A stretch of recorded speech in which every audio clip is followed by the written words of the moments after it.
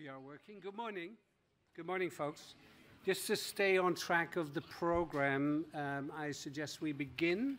Not sure everybody's here yet, but they've been given the time. So, good morning. We're here in a session to talk about transformative change and meaningful action. That is part of the connection strand and is specifically addressing inclusion. And we'll be speaking about the Scottish Government's acceptance of the Empire, Slavery and Scotland's Museum report and recommendations. And we will be looking at the way we are shaping a response to that and how we are progressing the work that is set out in the ESSM report. I'm Stef Scholten. I'm in daily life the Dutch director of the Hunterian, but I'm also a board member of MGS and a member of the steering group that worked on the ESSM report and recommendations. I'm a white middle-aged man, cis, I would say, wearing the uniform of white middle-aged men, which is a dark blue suit. It is my pleasure to chair this panel that has the following speakers. They're at the table: Sheila Sante, the Program Manager for Delivering Change at MGS, Melina Valdevier, Senior Education Officer at Education Scotland, and Ellie Muniandi, who's Equality, Diversity and Inclusion Officer at the National Library of Scotland. They'll be giving some short introductions after me. But let me start saying a few words about the ESSM project. You can see the members of the steering group on the slide. There they are. I need to speak about Slido, don't I? Don't I have to do that first? Maybe we go one back. So you can put your questions into Slido. I don't know if we've used it before at MGS events. You can scan the QR code. You need to enter that code, that is 2928827, to get to the right box where your questions will pop up. And after our short presentations, we will go into a Q&A right away. If there's any more questions, Gillian is the expert on the front row there. If we move on, if we can, to the first slide. So these are the members of this steering group that worked on the ESSM report and recommendations, chaired by Jeff Palmer, who's since stepped back. Some of the members of this group are actually in the room. Abir Elenadi is there, and Elena Chimarki is there. And Parveen Iswak was going to be there. I haven't seen her yet. And of course, Sheila was our project manager for the project. I think this is all great, but I think we need to acknowledge that the ESSM report only came about because of decades of work by grassroots organizations and activists that have made the case for the acknowledgement of Scotland's connection to slavery and empire and its impacts on present-day society in all relevant ways. Scotland's museums and heritage institutions are of particular importance as places where Scottish histories and identities are being presented and celebrated. Museums have tended to do so without acknowledging the more painful and difficult sides of Scotland's participation in the Empire project and its dehumanizing practices, especially chattel slavery and other forms of colonial violence. I can slot in Dutch where it says Scottish, and we'll have exactly the same and right meaning to this, this introduction. And I've realized and come to realize over the last few years that it's not necessarily easy for museum professionals such as myself to change our practice in fundamental ways. By fully including the people affected by these histories and their stories into our spaces and ways of working, and reshaping many aspects of our work. But it's something that we need to do if we want to be and remain relevant for the people in Scotland, for all people in Scotland. And this is not a project. This is generational work for our whole sector and for Scottish society. The second slide shows an event at the end of January at my museum at the Hunterian, where Minister McKelvey came to accept the recommendations on behalf of Scottish Government. Taken a little while, about a year and a half to get there, but we got there in the end. And interestingly enough, Cowcup Stewart, the new minister, was also there. So there was a lucky coincidence. And you can see the 6 recommendations of the ESSM on the screen here, and I run through them very quickly. First recommendation is around creating a dedicated space to address Scotland's role in empire, colonialism, and historic slavery. And we've said, as an ESSM steering group, that a new organization should be created to lead this work. Museums should ensure anti-racism is embedded in their workplaces and public spaces. Museums should involve the people of Scotland in shaping their work through co-production to promote cultural democracy and participation for all. Museums should commit to research, interpret, and share the histories of Scotland's links to empire, colonialism, and historic slavery. And museums should support to promote and embed race equality and anti-racism in the curricula in a meaningful, effective, and sustainable way. Last, Scottish Government should demonstrate their support for restitution and repatriation of looted and unethically acquired items in Scottish collections. All 6 recommendations have been accepted by Scottish Government, and we'll update you on the current state of affairs.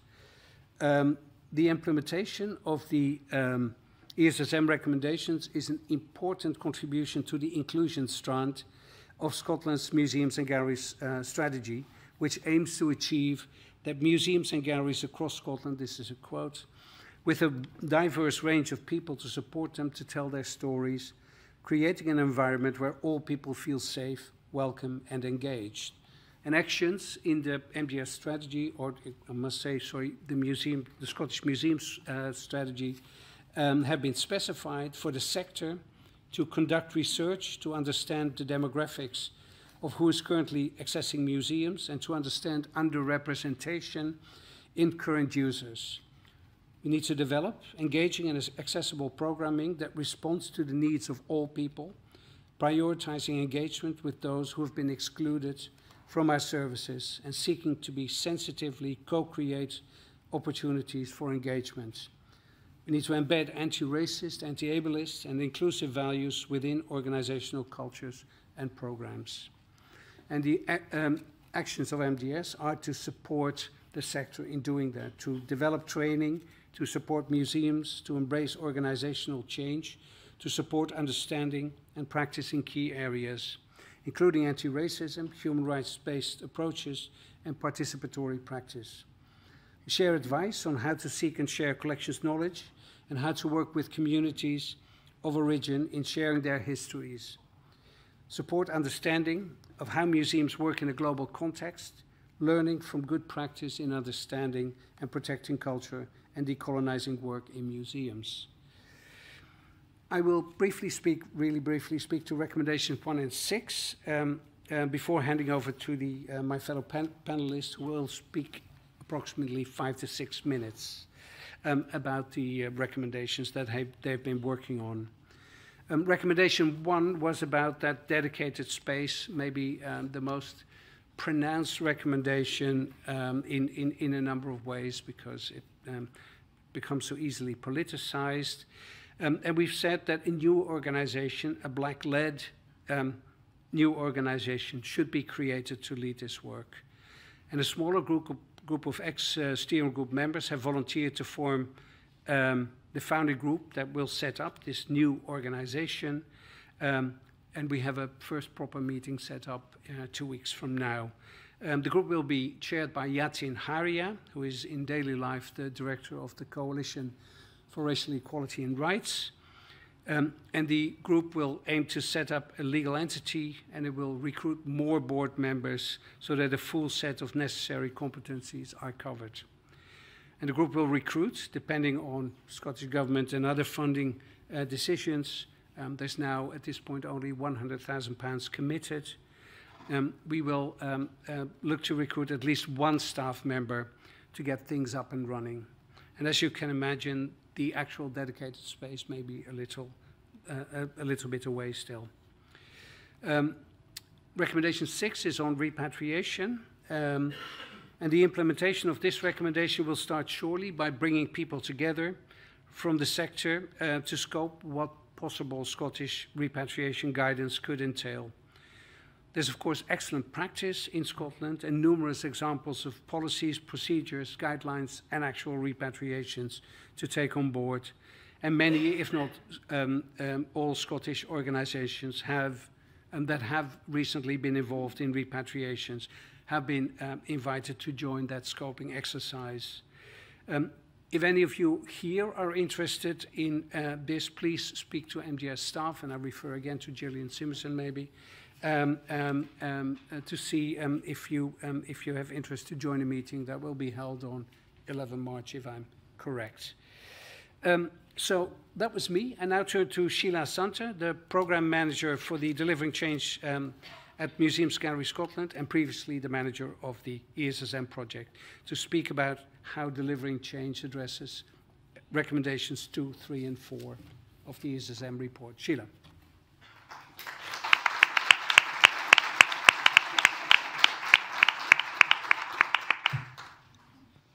Hello, yes. Oh, can you hear me? Great. So hi, yes, I'm Sheila Asante, and my pronouns are she, her. And as a visual description, I'm a mixed race brown woman with quite a large afro today. I'm wearing glasses, and I've got a flowery, very colourful shirt with the branding colour of yellow in there for my Delivering Change. As you can see, it is in no way my favourite colour. As mentioned, I am now currently the Programme Manager for the Delivering Change project, and I'll speak a little bit more about that as we go on. And I was the Project Manager for the steering group to deliver the ESSM recommendations. So as Steph said, the programme I'm working on now is kind of really focusing on recommendations 2, 3, and 4. And I won't go over those as Steph has already spoken about them, but it's kind of really just kind of embedding that anti-racism, understanding what cultural democracy looks like in the sector, and ensuring that that is then actually spread across the work that visitors will see. So Delivering Change itself, it was a programme that came out of a lot of the research and consultation from the ESSM project, and that directly led to the development of the programme. And thanks to the support of the Scottish Government and the National Lottery Heritage Fund, we've created a 3-year programme of learning, leadership and funding. So it's designed to be flexible and enable museums to place people at the heart of their work. It's going to be developed, has been and is continually being developed with the support of an expert advisory group, and Melina and Elia both on our advisory group as well. And as with the ESSM, we're taking a human rights-based approach to the programme and the development and delivery to make sure it's informed by the lived and professional experience of those who have experienced systemic exclusion. And I'll go on to explain some of the language that we use as well as we go through the presentation. So at its core, we are aiming to learn from what has often been a tokenistic approach in previous programmes and create something that will really embed organisational change within the sector. So as I mentioned, language is key, and for Delivering Change, it's really, really important. We want to support that work in understanding the language and understanding the language we use and the language around inclusion. But for Delivering Change, we have specifically wanted to use language that acknowledges systemic exclusion. And for us, it's really important that the patterns of exclusion are highlighted and not seen as merely a coincidence. So for us, systemic exclusion is when groups of people are intentionally disadvantaged by economic, social, political, and cultural systems based on their identity, while advantaging members of the dominant group, for example, in terms of gender, race, class, sexual orientation, and language, and others. So we also want to acknowledge that there are multiple oppressions that people face at the same time. So rather than using segregating language, we really want to understand those multiple barriers and multiple exclusions for those wanting to access and be part of heritage and museums. But delivering change, it's not for us about more work, but more about working differently. So as I say, we had extensive research and consultation from the ESSM, and then building on the other research and consultations that have happened in this area across the sector and for other connected sectors, and building on that, we developed the programme. However, this is really going to be a combined effort to remove the barriers and to support each other to be part of the change. And MGS is very much part of that combined effort, and we'll be partnering with the museums and galleries and their communities to develop that space, that inclusive space together. We want to build relationships based on solidarity with systemically excluded communities, and we want to restructure as organisations based on anti-oppressive principles.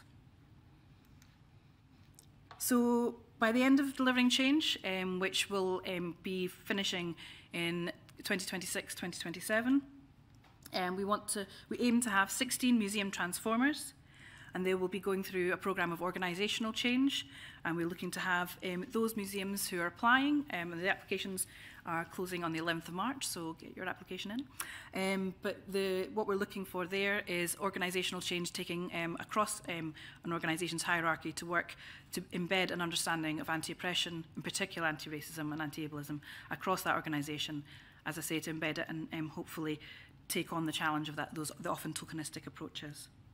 We'll also have 200 museum activists. So those are individuals who would like to take part. Maybe their organisation hasn't applied or is not able to at this current time, but they would still like to take part. So we're really encouraging others who would like to continue that work and to support themselves on that work. So there'll be 200 museum activists as well that can join up. At the end of that, they will hopefully be leaders in anti-oppression and human rights in museums. And then we're also going to be signing up shortly community catalysts for our community catalyst programme. And the community catalyst programme is looking to flip a lot of the power dynamic on its head. We're going to be funding directly community organisations. They will have the idea, and then they will partner with one of the 16 museum transformers with their idea and then partner together to develop it more fully. But it's their idea, and they should also hold the funding. So this slide wants to just give a few examples of some of the places that we have funded since 2019. That we've invested in MGS nearly 750,000 to support museums across the country doing this work. And you probably recognise many of the places. There's the Hunterian, as Steph was mentioning, with Curating Discomfort, Kelvin Grove, and the work of the Museum of Empire. And then the redevelopment of the David Livingstone birthplace are some examples of some work a lot of the work that's happening across the sector and that has been funded, that we continue to want to support through delivering change and also our other funding. So I invite you to be part of the change. We are hoping to develop that sector that will be truly inclusive, trusted, and engaged with by all of Scotland's people. So yeah, please hopefully join us.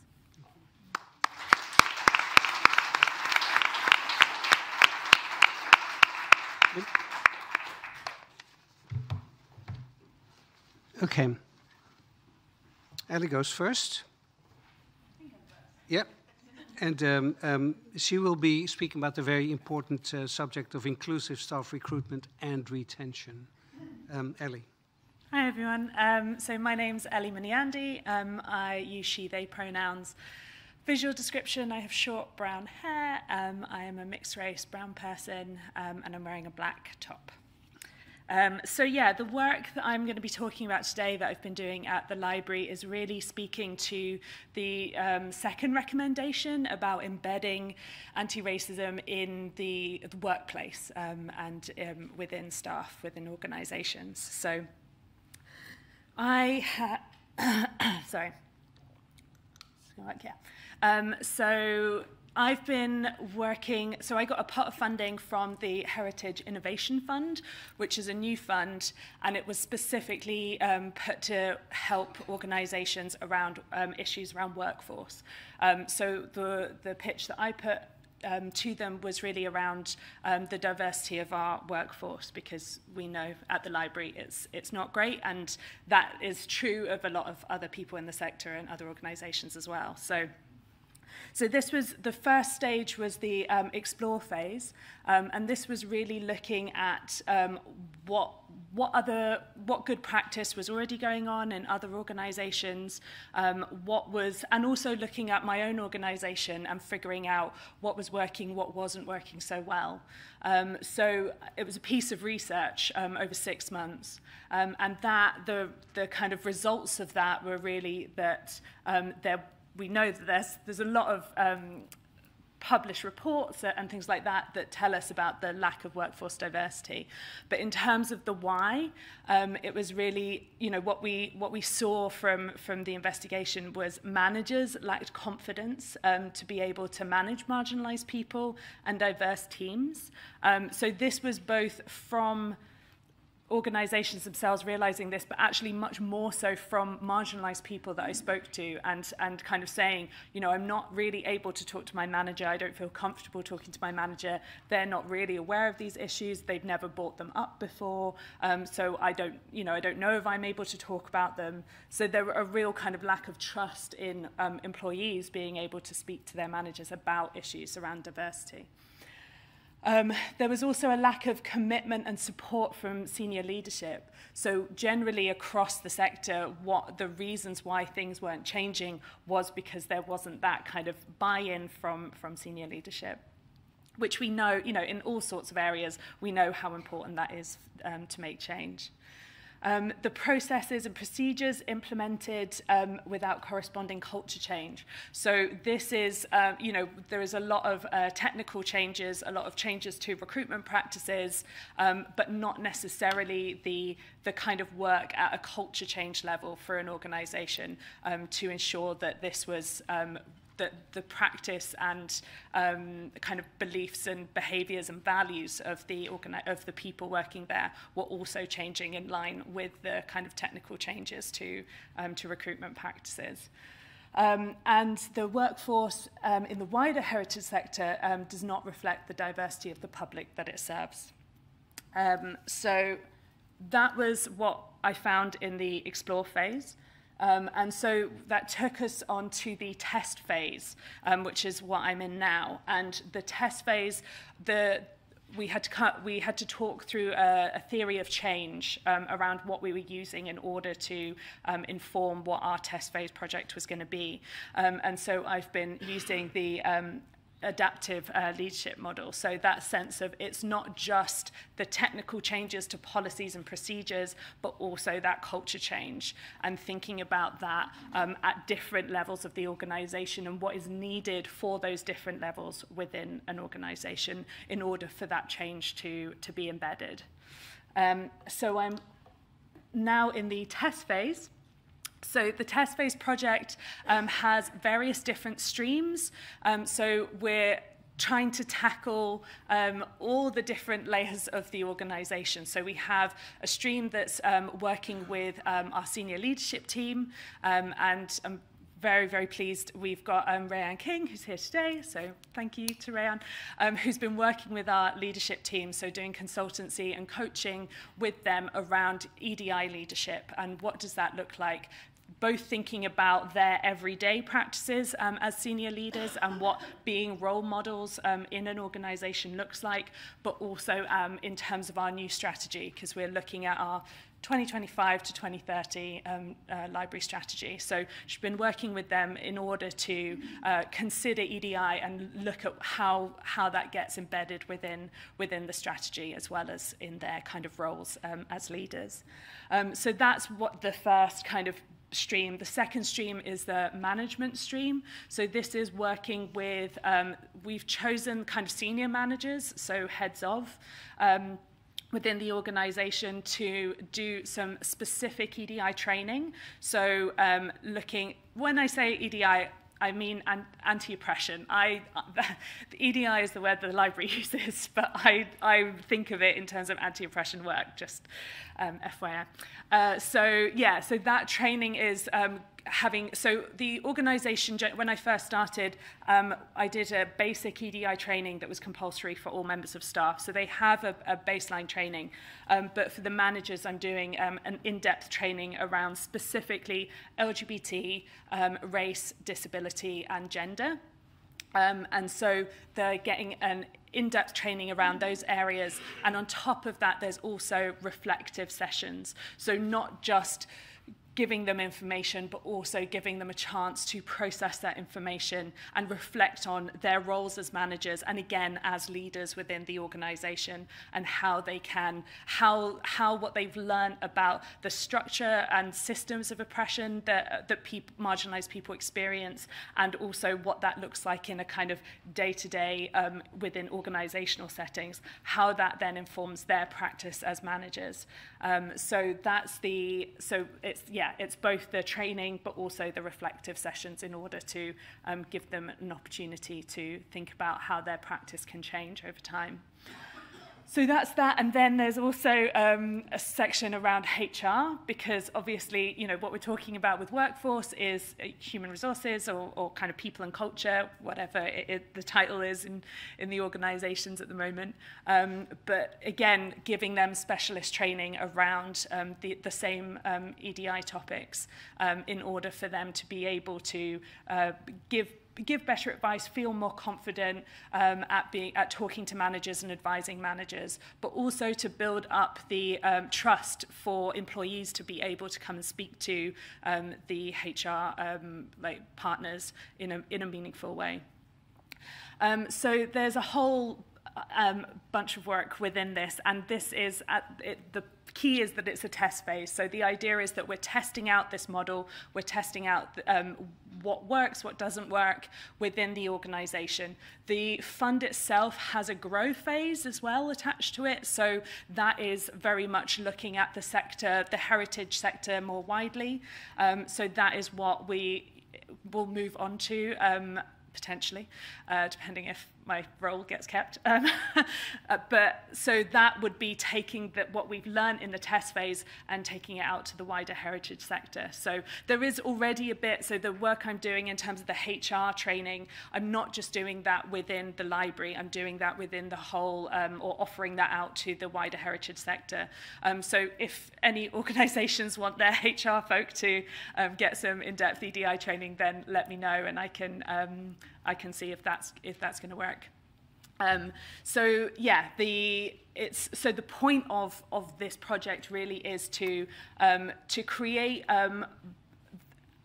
conditions that better support and retain marginalised workers, because even though this is started off really talking about recruitment, actually for me, I think retention is really underrated and not looked at enough. And again, it's that culture change work that's necessary. So developing the managerial confidence and attitudes and awareness and skills in order for them to be able to support marginalised people, and not only to support marginalised people that they are managing, but also to challenge staff that they might be managing when there are microaggressions, when there are problems, problematic behaviour around those topics. So it's on both sides of that. So that is a specific funding project that I'm working on. But on top of that, you know, connected to all of that, where I've also been looking at values and behaviours. So this is and again, a part of that big culture change that we're doing at the library. We're looking at our code of conduct and making changes to our code of conduct, because it's very old and very kind of civil servant, you know, kind of style. So we did a big consultation at the end of last year where we invited everyone in the organisation to come and have a conversation, both about our organisational values, the ones that we currently have. So this was partly to help, again, inform the new strategy, but also for us to be able to have a conversation with staff about how what their experience of working at the library was like. What did they see in terms of the values, the behaviours, or the characteristics in terms of the culture of the organisation. So the first part was looking at values, and the second part was then looking at the code of conduct. What did they want to see in the code of conduct? But also then what do we do when things go wrong? So this was really an opportunity for people to not only think about what is it like to work here, what is the culture, but also what changes do we need, and what do people need, you know, if someone did break the code of conduct, why wouldn't someone report that, for example? Like, what would be the barriers, and what could be put in place to help overcome those barriers? So really, I mean, I saw it as a very kind of co-production piece, you know, working really closely with our staff to say, what do you need in order, if someone, you know, behaves disrespectfully, what do you need in order to be able to have a conversation with them, or to report that to higher up, depending on the nature of the break. So yeah, I think this is going to be really, really important in terms of building up that trust with employees as well, in terms of the trust that the organisation is going to take their experience seriously, to make change to the culture, and to be able to support them if things do go wrong. So I think that was all I had to say about the work I've been doing. As you can see, it's very much in progress. Yeah, we're testing things out. We're going to see how it goes. But I think it's, I'm really excited at the possibility of taking some of this work into the wider sector more generally later on. So yeah, thank you very much.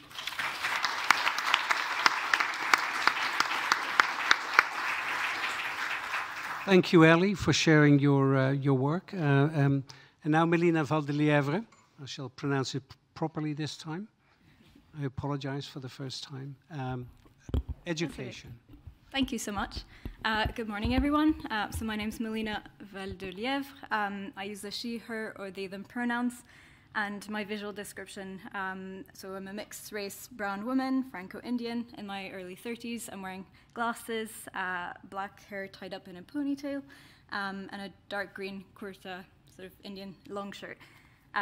So yeah, I'm going to be talking to you about anti-racist education, so what's happening in the education sector. I work for Education Scotland. My background is in teaching, but I was really excited to see the recommendation from the ESSM project around education, so museums supporting anti-racist education. So I'm going to give you a bit of background around some of the work that's going on in the education sector. And so I suppose, oops, sorry, there we go. So we have a national program of anti-racism in education that was started off with the resurgence of the Black Lives Matter movement in 2020 with the death of George Floyd, when lots of children and young people were starting petitions, writing to ministers, asking for change, asking for Black history to be taught, asking for anti-racism to be taught. And as a result of that, the ministers who had a meeting with some young people decided to set up this new program of work. So after engagement with a range of stakeholders, community members, teachers, trade unions, and so on, we set up this anti-racism in education program run by the Scottish Government. We have 4 different work streams and a program board. I am a part of the program board and a few of these work streams, so I'll tell you a bit about each one. So the first one looks at education, leadership, and professional learning. That focuses a lot on actually how confident are teachers in, first of all, talking about race, talking about Scotland's history and role in transatlantic enslavement, for example, talking and dealing with racist incidents, addressing those, supporting children and young people. And so that's where, with funding, we developed the Building Racial Literacy Program, which is an anti-racist professional learning program that I led on for a year and a half, and that has now had 4 cohorts of over 400 teachers and educators across Scotland have experienced the program and gone on to either start their own anti-racist actions with the curriculum they were developing, or also thinking about new collaboration and professional learning for others. So lots of exciting work going on there. We also have a work stream looking at diversity in the teaching profession and educational workforce, and I was delighted to hear all the work that Ellie's been doing, because there there's so many connections there. So I'll be speaking to you later again. Essentially, in the teaching profession, we only have 1.8% of Black and minority ethnic teachers in Scotland. That was in 2023. The Scottish Government has accepted to raise that by increase it to 4% by 2030. And that was based on census data from 2011 to reflect Scottish population. We also have a national anti-racism framework for ITE, initial teacher education. So every institution that trains teachers, future teachers, has agreed to follow this framework and has nominated members working on the implementation of this framework. So we're hoping that future teachers that come into the profession will definitely be more confident and equipped to engage in anti-racist education. We also have a work stream looking at racist incidents, looking at how to deal with that in a whole school approach. And last but not least, I co-chair the curriculum reform work stream, which developed the breaking the mold principles for an anti-racist curriculum. I'm really excited to share these with you on the next slide. So essentially, these anti-racist curriculum principles were developed, I think, about 1.5 years ago now. They were co-designed with a range of community activists, educators, and also a member of Scottish Youth Parliament who identified as a young Black person. He coined the title Breaking the Mold because his experiences of the curriculum in Scotland were very narrow. He said he felt he had to kind of repress a lot of his different identities to fit this very narrow frame. And so an anti-racist curriculum would have to break that mold. He didn't want to be molded. We shouldn't be molding people into very specific ways. So these principles are very much aspirational. They're broken down into what children and young people should experience in an anti-racist curriculum, and then what educators and leaders need to be doing to make that happen. They're there to guide, support, and challenge us all. They can be quite scary for a teacher who sees what we need to do, but actually it's a useful sort of evaluation tool and learning for us to move forward. So I'll give you a highlight of some of those and align them to some of the recommendations from the museums, the ESSM recommendations, because I think they work really well together. So for example, the recommendation 2 from the museum sector, which says that anti-racism should be embedded in the workplace. Well, actually, we have an anti-racist curriculum principle, which asks educators and leaders to demonstrate that personal and collective leadership, which promotes an anti-racist culture, and their role in supporting people who experience racism. So lots that aligns and that supports in terms of that cultural change that museums and education are working towards. We also have, if we look at the third recommendation, so the ESSM recommendation looking at that co-production of knowledge, that cultural democracy, that participation, it resonates really well with what we're working on in education around the implementation of UNCRC, that pupil participation, but also the anti-racist curriculum principle 14 there that you've got on this slide, which get us educators and leaders to co-design a curriculum. So that key word for me, co-design, is really important because we're moving away from that top-down hierarchical way of learning where the teacher just gives information and pupils absorb the information. It's a lot more about actively participating, contributing to the learning, taking learners' lives and experiences as a starting point, so whether that is their, where they live and what they see, but also sourcing diversity where it's missing. So if we're looking at the lack of diversity of pupils, how do we use maybe museum resources, heritage resources to complement that in the curriculum? We also have a recommendation looking at, so if we look at the museum's recommendation around the museum's role in researching and sharing history, that of Scotland's links to empire, colonialism, and enslavement. We have a curriculum principle for children and young people, which aligns perfectly around understanding and inquiring into Scotland's role in historical events, including transatlantic enslavement and colonial histories and its continuing impact today. And we're seeing some really good examples of those happening, and I'll talk more about them later. I just want to end with the programme for government from the Scottish Government Education Minister, which basically committed to decolonising the curriculum and emphasises that Scotland's role in transatlantic enslavement. So it really works well with the 5th recommendation on education. I'm conscious of time, so I'll stop right here, and I'll tell you more about that when we go on to questions. Thank you. Thank you.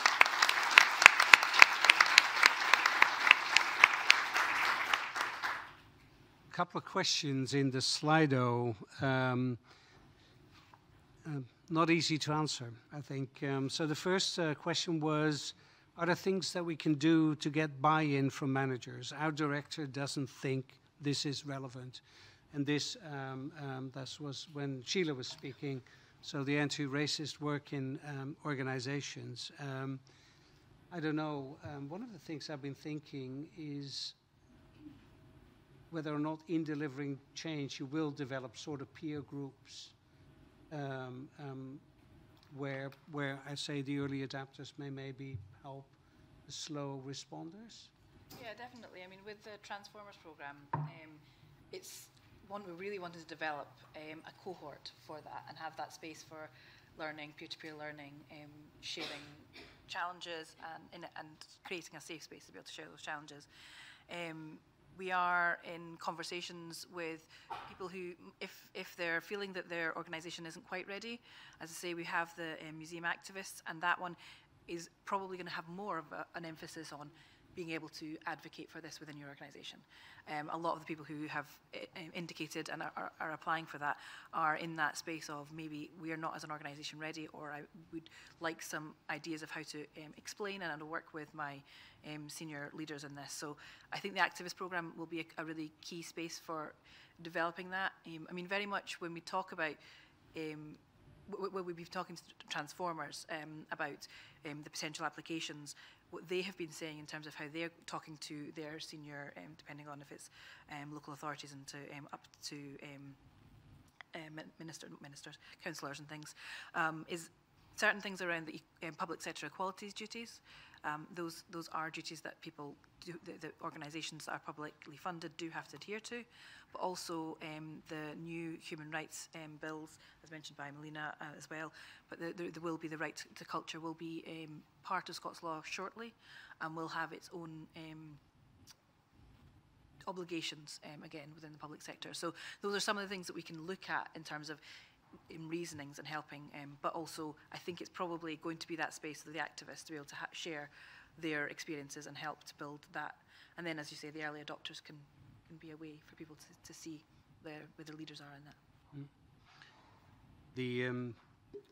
Yeah, and I guess we will be developing large cohorts of people who have gained much more understanding around these topics, so I think that will be important.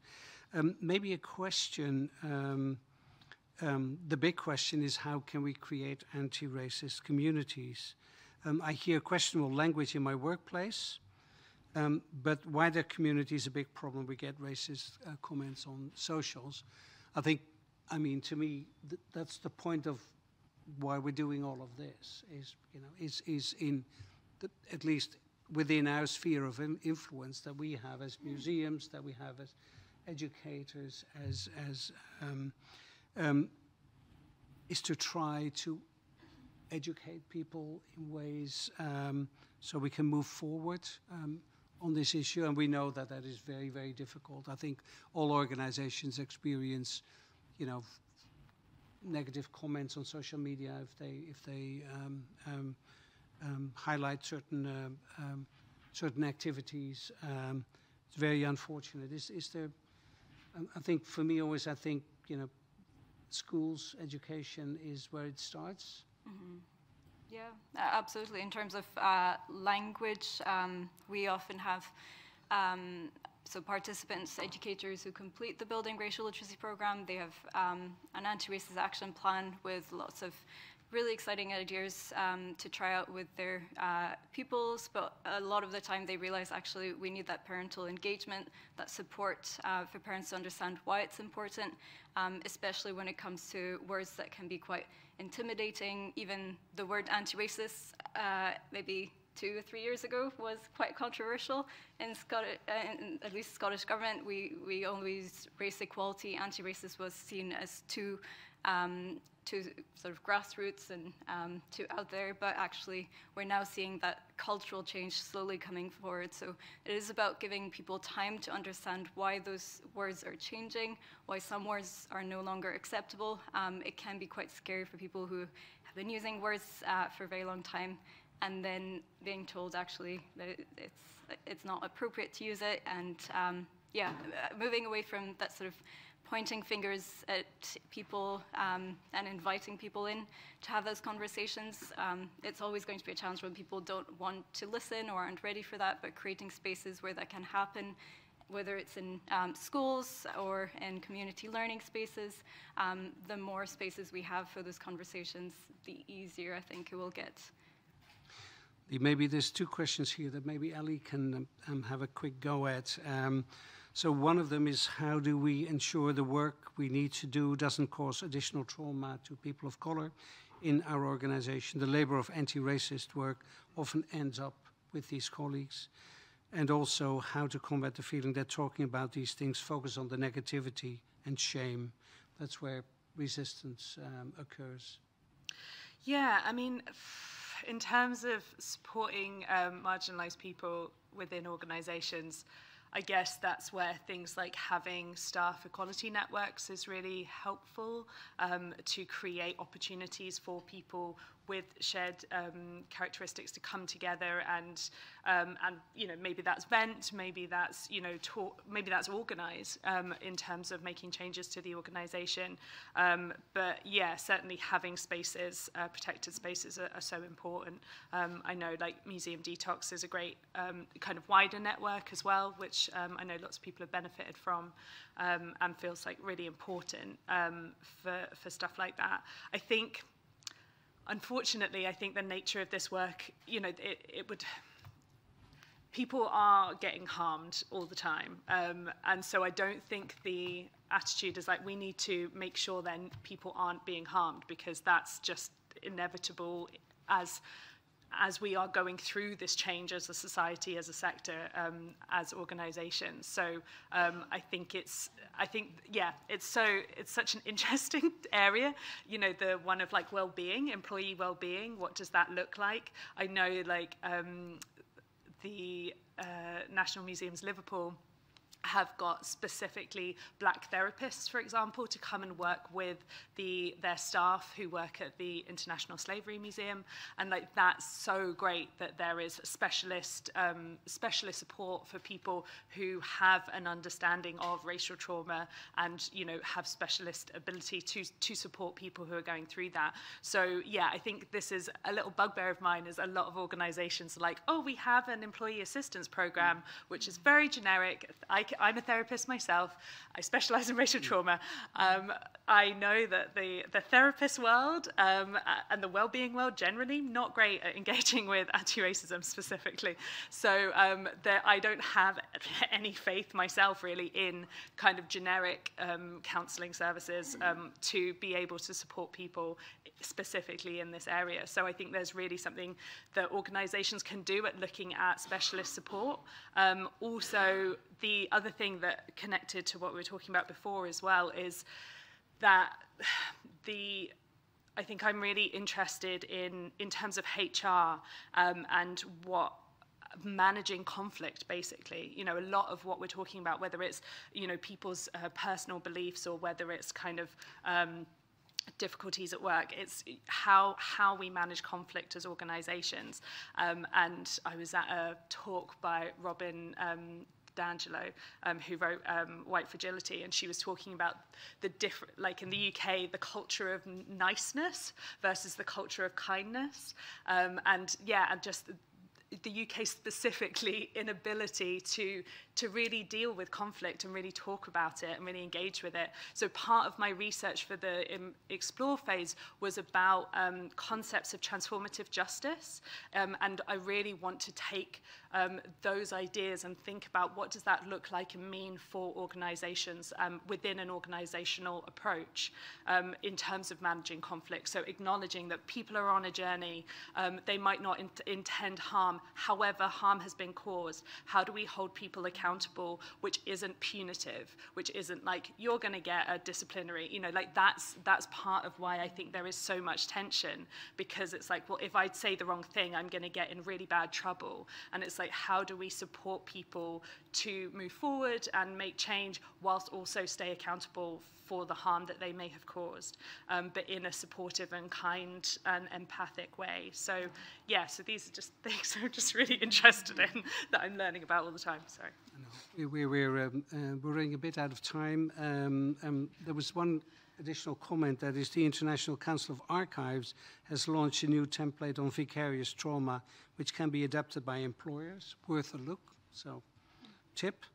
And can I have a very quick stab at the two last questions that are on the Slido? So one was, recommendation one is about a space.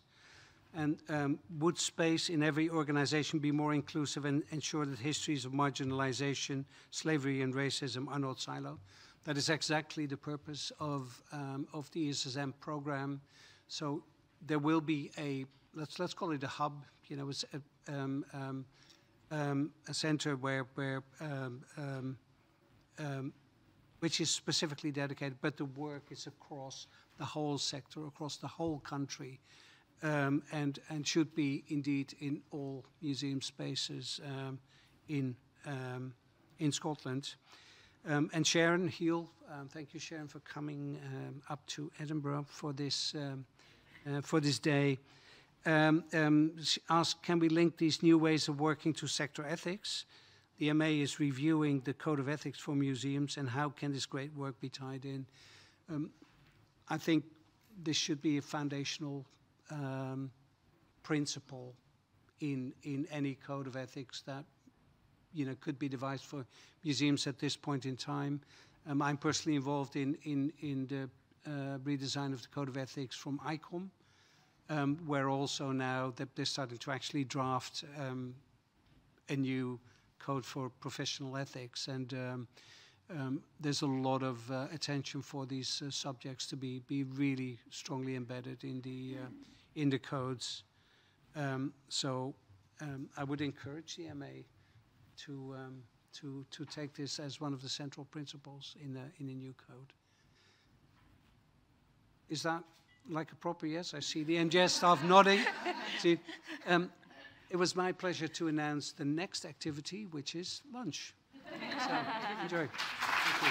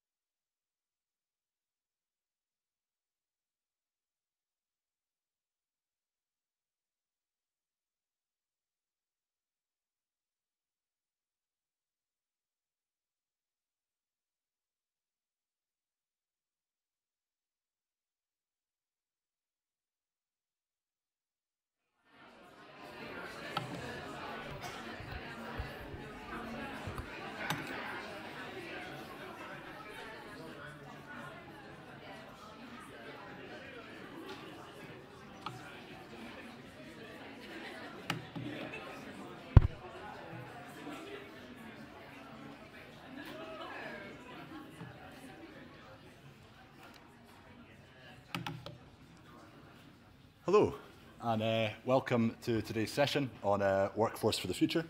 My name's Marcus. I'm the Skills Manager at Museums Galleries Scotland. As a visual descriptor, I'm wearing brown shoes, dark trousers, a white shirt that I could have spent another couple of minutes ironing today, and I've got glasses, and I'm 6'6", mid-30s, with a kind of a shaved beard. So I'm really just going to chat you through a bit about the Workforce for the Future project, how it came about and why we're doing it. So essentially, I won't go through the bullet points there, you can read those, but essentially it's about working with a school in a lower SIMD area to teach them about those employability skills at an early stage and those meta skills. So looking at presentation, collaboration, multiple other things that are very valuable within work, those kind of soft skills, and having a museum do that to explain the different jobs that they have there, but also just for the museum to act as almost an employability provider to learn more about that. And the session is over 6 to kind of 7 weeks, and that can be a split of in the school and in the museum. And there's some pictures there from some of the initial pilots about learning about the different kind of roles and working together to create a legacy. And that legacy could be anything from an audio tour to an exhibition, but it has to involve some kind of employability and learning about jobs in the sector from a very much younger age, so pre-subject choices. It was initially funded by the Scottish Government, and that was to explore with P5, P6 and P7. And we did that with Stirling Smith, Arbroath Signal Tower and HMS Unicorn. And they all produced a different resource and a different legacy and a different exhibition that was all attended by their parents and key stakeholders. But what we did see was a massive growth in confidence through every single pupil that was there. And prior to this, the kind of research that we've been doing, especially in the lower SMD areas and the work that we've been doing with schools, we were looking at about 80 or 90% of the classes had never been to their local museum.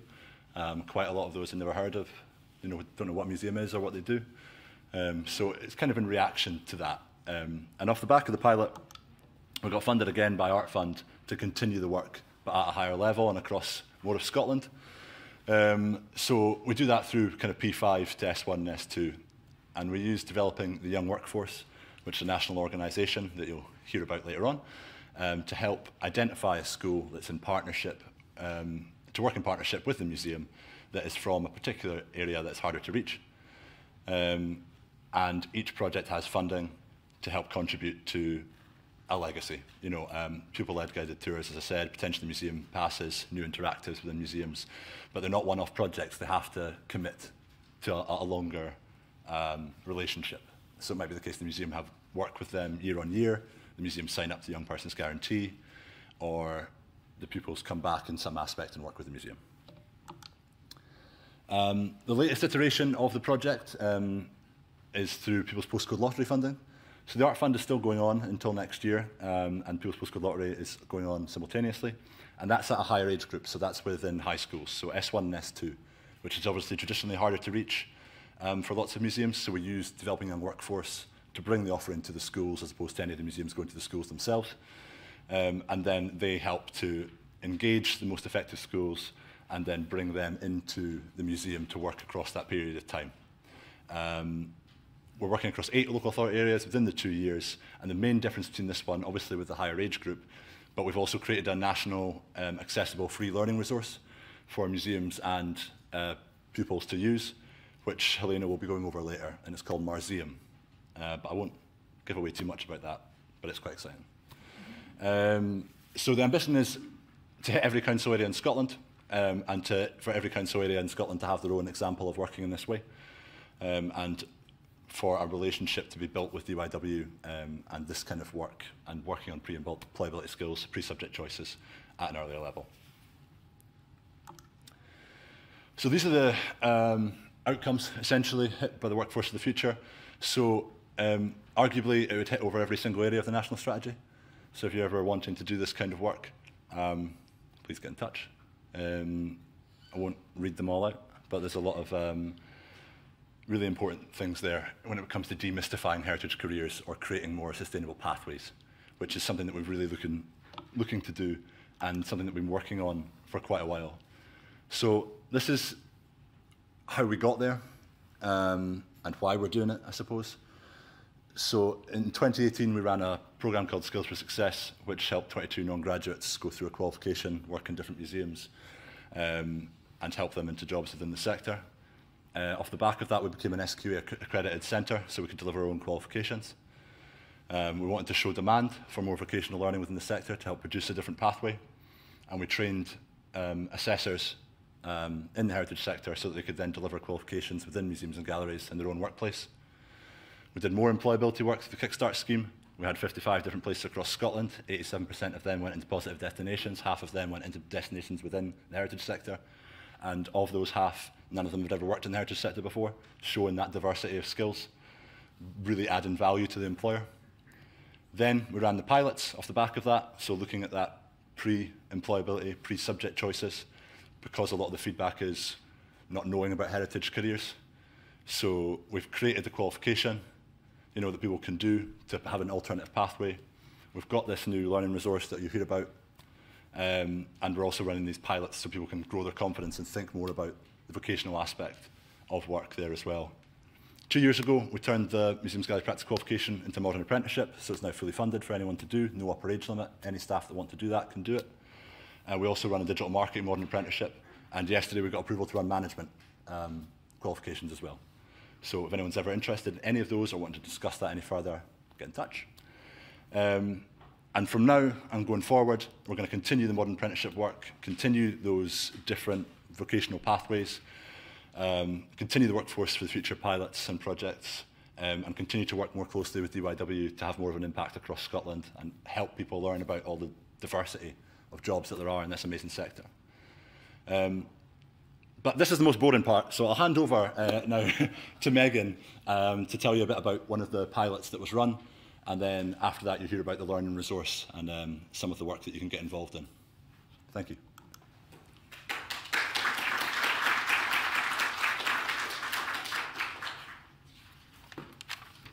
Hello everyone, thank you for joining me today. So I'm here to discuss creating opportunities and the project that we ran with Workforce for the Future.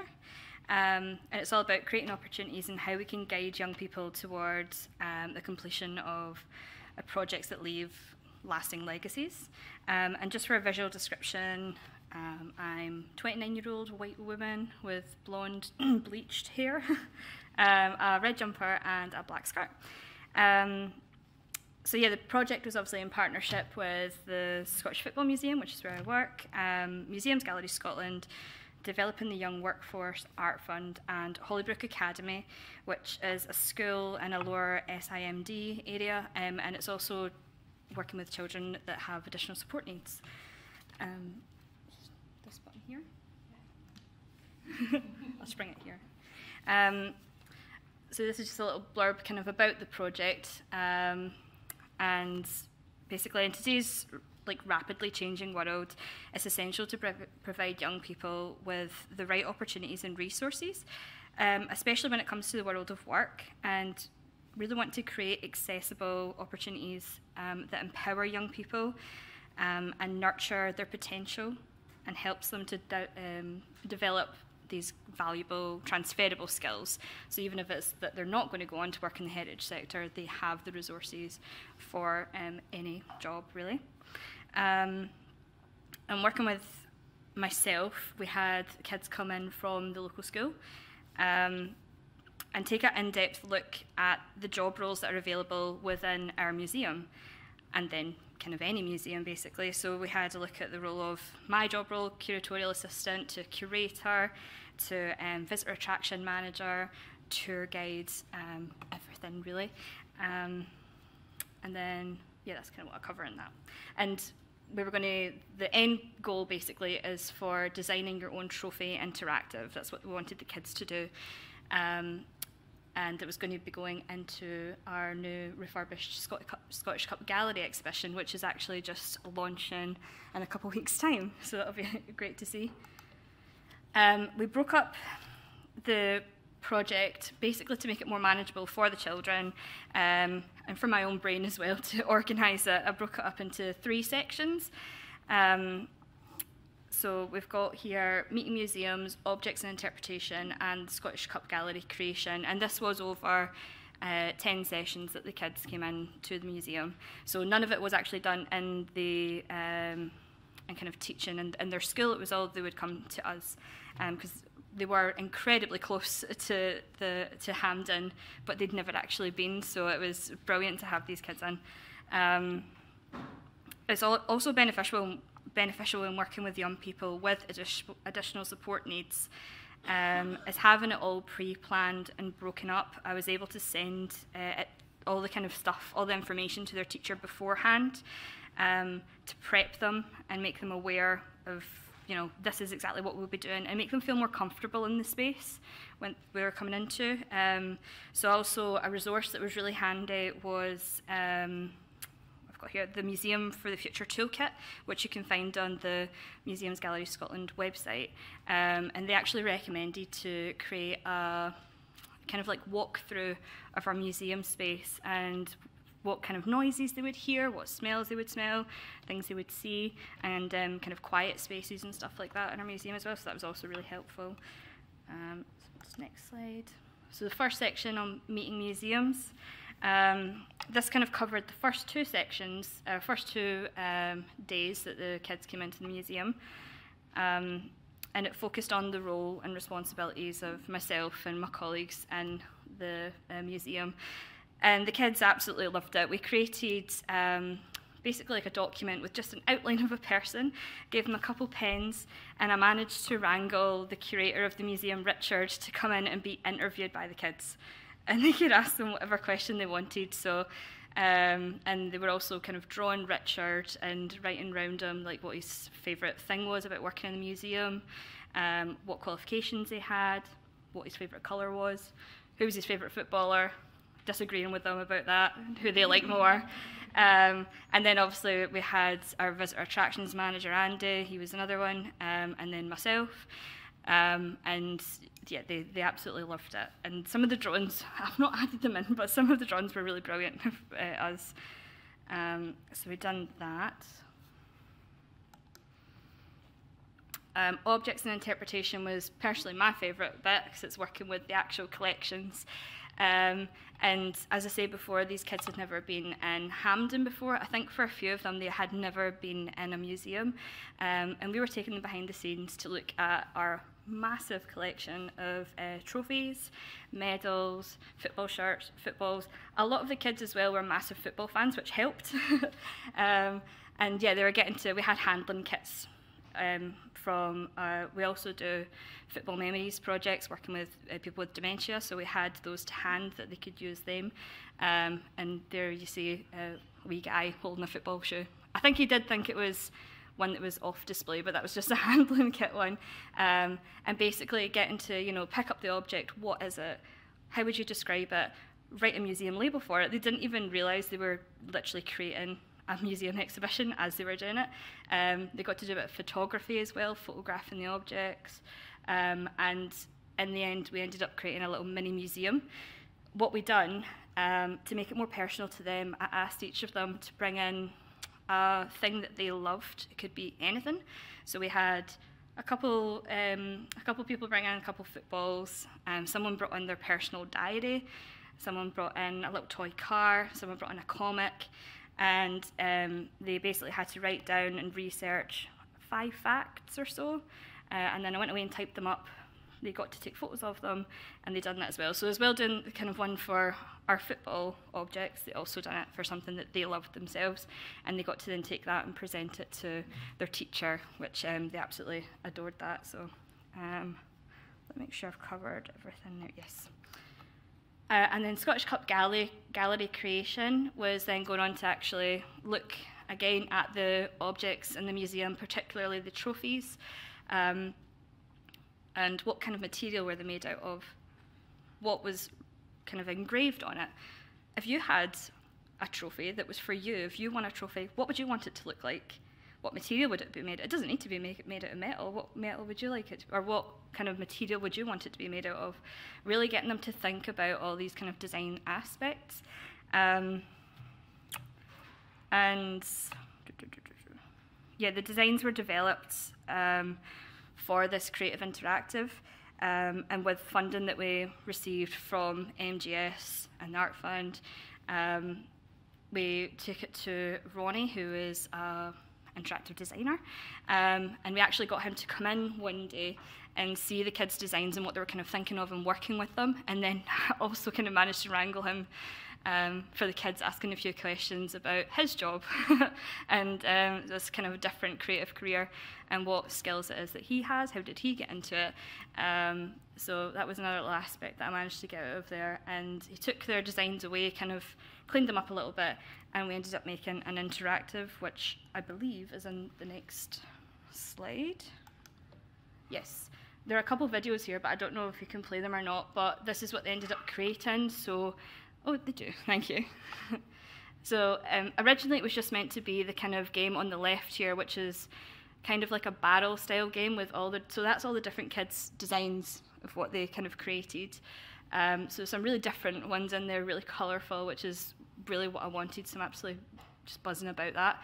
But they ended up creating 4 games. It was only originally meant to be 1, so we're really happy with that. So it's the roulette kind of style one, which was the original one, and you can match up the kids' drawings. And then every time you get it wrong, you get a Scottish Cup, like football fact, basically. It's also when you get it right, you get a Scottish Cup football fact, but they didn't really realise that. You get education either way. And it was just like a fantastic resource that is going to be in our exhibition space till however long, you know what I mean? It's always there that they can come back, and every kid that comes into the museum goes and wants to have a shot of it and play it. Some of the adults as well. I mean, who doesn't love roulette and playing a little bit of Snap? So yeah, and it's just, we actually haven't had the kids in yet to see it in person. I was just speaking to my manager there, Demi, and I think we are actually going to be able to get them in next week, so we're really excited for them to actually come in and see it in person. But yeah, it's a really good outcome that I wasn't really expecting. I was kind of like, oh, maybe I'll just have the 1 game. But the fact that we've got a few is brilliant.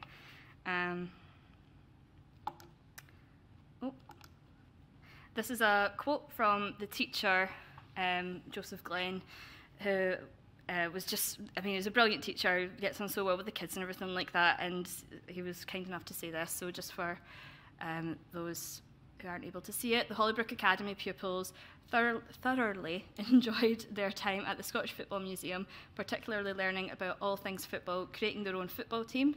We've done that as well, just a little filler thing to kind of make up time, create their own kind of like fantasy football team and their own strips and their own club crests, as well as the many accessible careers within the museum sector.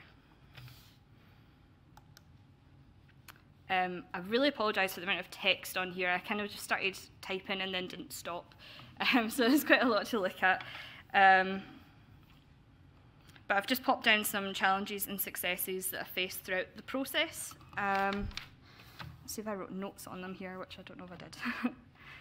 So yeah, I've got, as there was quite a quick turnaround from when I was kind of given the project, from organising it to actually running the project. And as we're a smaller charity organisation, although we did have the funding from MGS, we were worried about being able to meet the needs of the pupils from Hollybrook.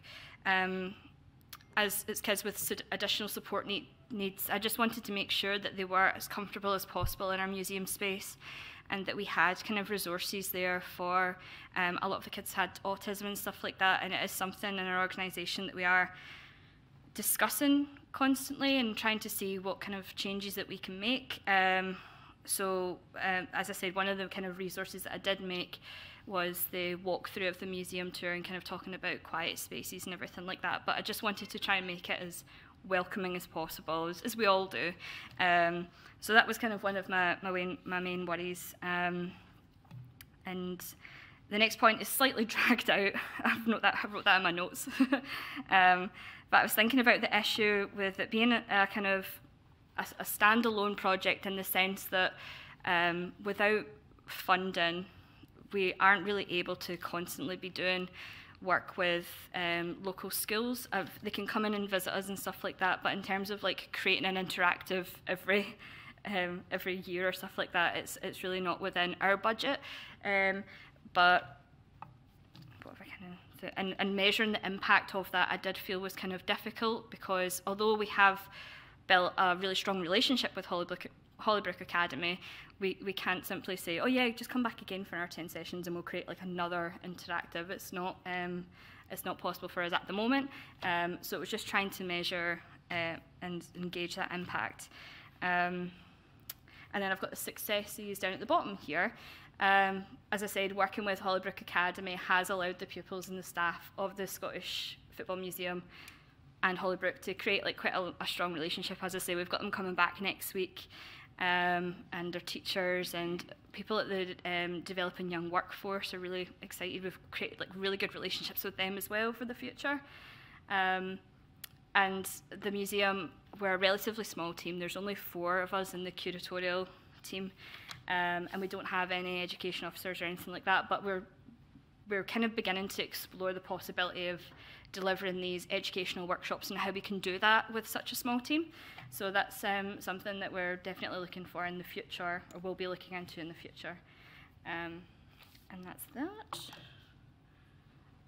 Sorry, I've went a bit mental with the text here again. A lot of it's in there, but it's really important. It's about the impact that the project has had on not just ourselves in the museum, but the Hollybrook pupils, and just about just even small things. And like I could see the difference in the pupils' confidence from day 1 of when they came into the museum to like the 3rd time they came in. Just they called me Miss Megan, which was lovely, and just they would come in and they would like be really friendly with me, and it was lovely. And towards the end, you could see how excited they were to get into the museum space, and it was lovely that they felt comfortable there, and they felt confident within themselves of this is a thing in the museum, and I can talk about it, and I can create an exhibition and stuff like that about something I love. And so that was brilliant to see, and expand their knowledge of the history of the collection was fantastic. And oh yeah, I've kind of put that at the end again there. So you can write about. This is some guidance and top tips. I think majority of it pretty much, again, sorry about the amount of text. I'm really bad for typing a lot. But it is basically just kind of going over things like, if you want to be involved in anything like this, then contact MGS and they'll be able to help out. Marcus is sitting down there buzzing to get going on a new project, I'd imagine. And yeah, I've kind of put in the middle bit there. We found when working with pupils with additional support needs, breaking up the sessions, this is something I found really helpful, and into smaller fragments was really good for kind of making sure that they were comfortable with what they were learning, and that it was kind of in little bite-sized pieces basically, for it not to overwhelm them really, and having smaller group teachings. So I think at one point we did have about 6 pupils, which it seems quite a small class, but it was so good because you got to have like 10 minutes, maybe even more, with each individual pupil, and I think they really appreciated that. And the next slide, this is just another little quote from a pupil. And I think that's me. So I've got the next person I'm going to be introducing is Helena Good, who's the director of Daydream Believer, but thank you for having me.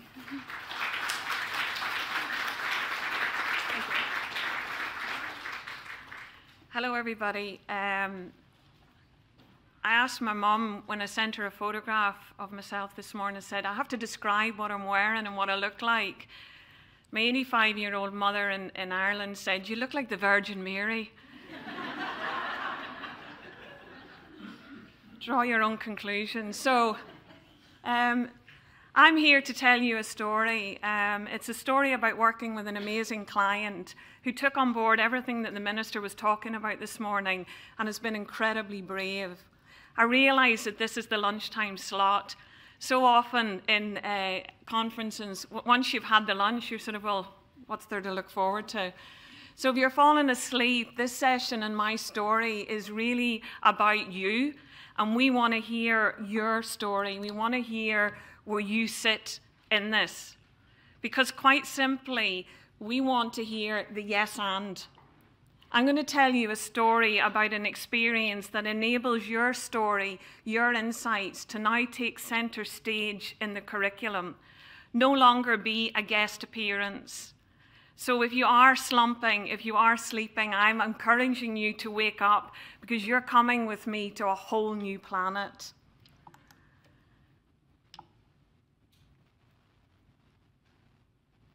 Now, there should be sound coming, but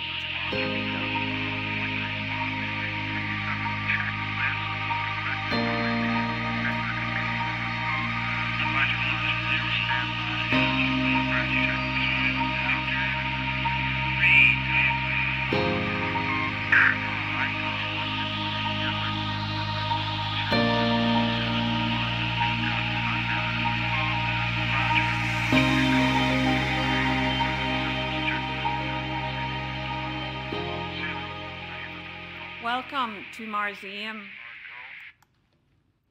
Symposium is about the workforce of the future.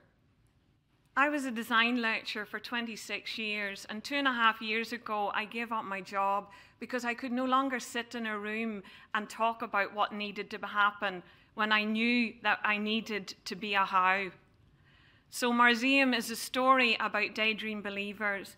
Quite simply, we're a not-for-profit organisation that take the what and the why and we make a how. We've built lots of different free classroom-ready resources. I realise at this point, bearing in mind the yes but, that some of you may be sitting there and thinking, yes, Helena, that's all very good, but we've got our own resources. I wish you good luck. Goodbye. And in some ways, what's happened is we haven't moved from primary school where we do this. We're hiding our work. We're protecting it. And quite simply, what we've done is opened up a space for organisations like Lego, Skyscanner, Rockstar, universities, colleges, organisations like yourselves to bring your experience and for us to share it with schools across the world. When we started working with Marcus and Gabby, it was clear from the outset that they were such a brave and amazing client, because initially the brief was about the workforce of the future. And we asked them, are you willing for our young people to tell you what the future is? Are you willing to be uncomfortable? Are you up for being brave? And that is the essence of what Symposium is about. This resource is your takeaway today. This resource is your WhatsApp conversation with a friend, with a colleague. Because every single one of you can take this away and look at the yes and. And that is absolutely a plea from the heart today. We're a small organisation. We're a small group of people with big, big dreams. When you download the resource, this is what it looks like. And we often talk about this being the bricks. Our teachers can look at this experience and are looking at this experience and already planning for how this is going to be embedded and delivered in their classrooms in a yes and frame. So what's it about? We cover a lot of this.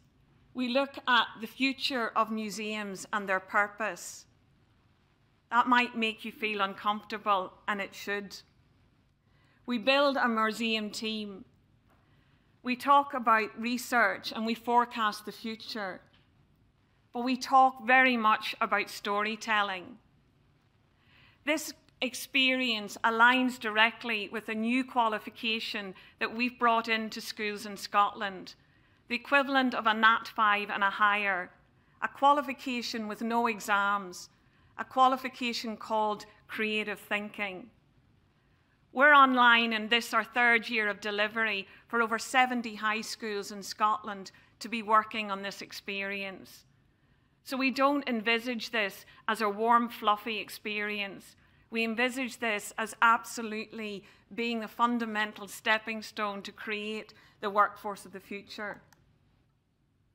We align the experience directly with the alignment of that qualification, where our young people get an A in failure. As part of a learning outcome, they have to be comfortable with iteration. And that is where our curveball comes in. Incoming transmission. Hello, Earthlings, and welcome to your Symposium mission briefing. The year is 2050, and a human community is now thriving on Mars. You and your team are tasked with designing an exhibition for the first museum on the Red Planet. Marseum exists to share stories from Earth with young people on Mars and help them connect with humans from their neighbouring planet. During your mission, you'll discover the purpose of museums, uncover a story about life on Earth, and think up ideas for exhibits to tell that story. But your journey doesn't end there. Together with a team of museum experts, you'll bring your ideas back down to Earth by launching a live exhibition at a local museum. I'm sending you the details of your mission now. I look forward to seeing what you create. So what you see there is the slide that the teacher uses as a way of briefing and starting this experience.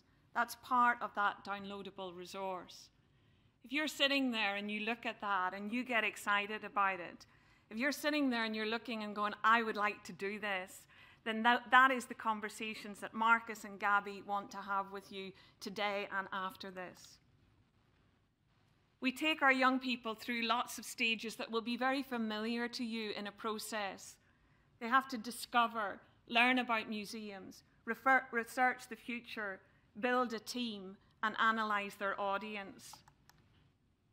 But we get them, first of all, to ground into what is their experience of a museum.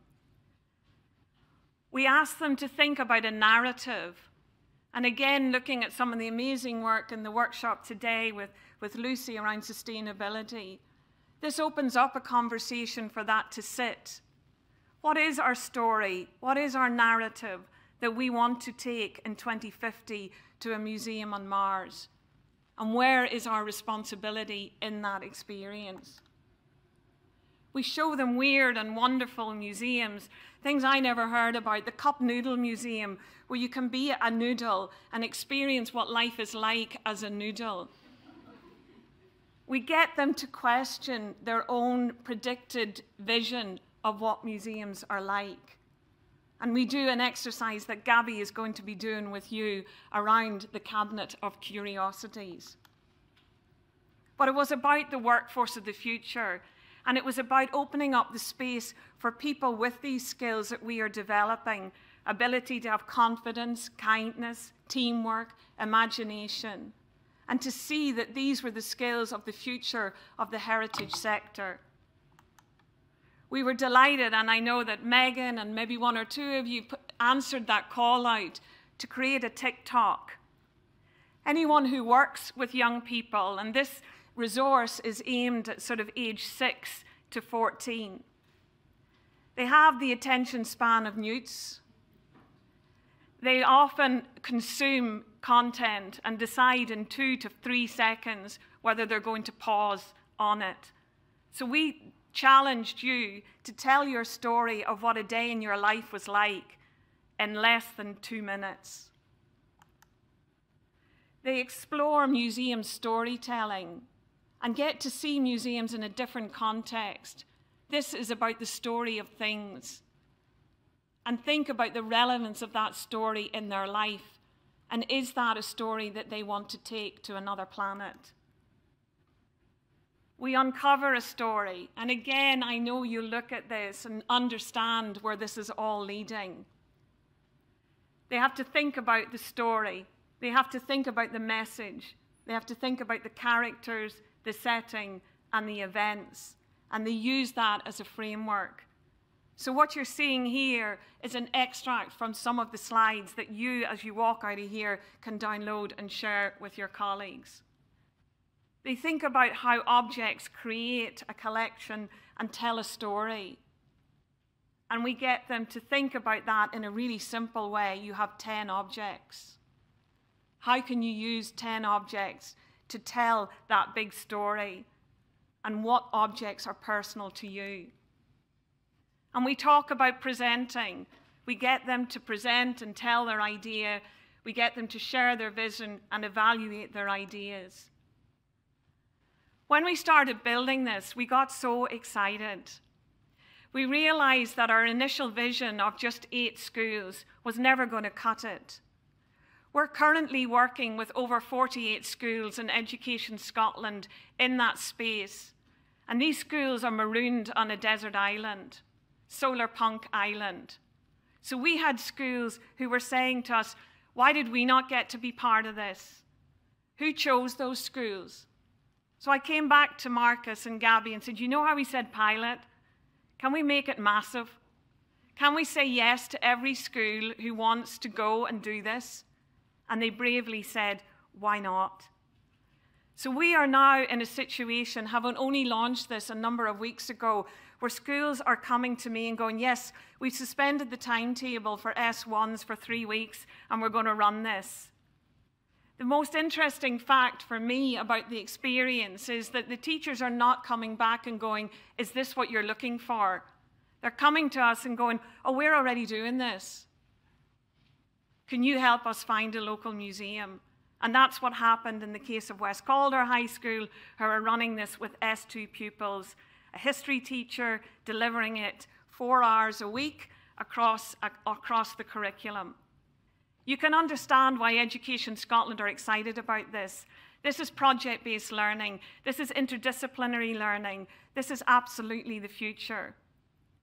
But we were also aware that one of your yes buts might be your time. All very well, Helena, but I'm kind of busy. There's a lot going on. Okay for you, you're a daydreamer. But we wanted to make sure that it was really simple. So your engagement is broken down into 3 days. And we've mapped that out in the experience. We get our young people to work with you directly, and they bring their story to you. We want to talk to you today about the yes and. If any aspect of the story has resonated with you, what I am saying to you is there is space now in the curriculum for this to sit. And I ask every single one of you to do a really simple thing. The Marseum resource is on our website. This is what it looks like. You can share the link. You can download it. And I want you to think about one person on your WhatsApp that would be interested in this. Might just be a colleague. It might be you as a parent wanting to get it into your school.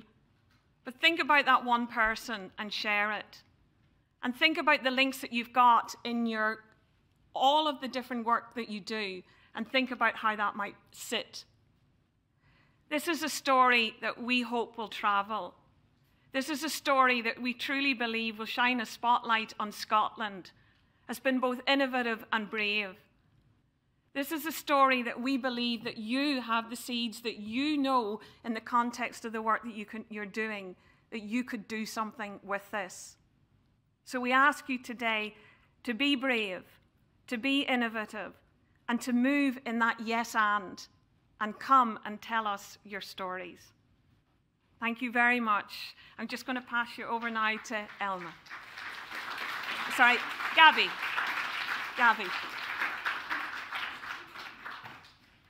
Hi folks, so if like me after you saw this learning resource you're like, why am I not in S1 or S2 because I really want to do this, fear not, you can. So I'm Gabby, I work in the skills team as Workforce for the Future Project Officer, and I also work with my lovely colleague Sheila on delivering change.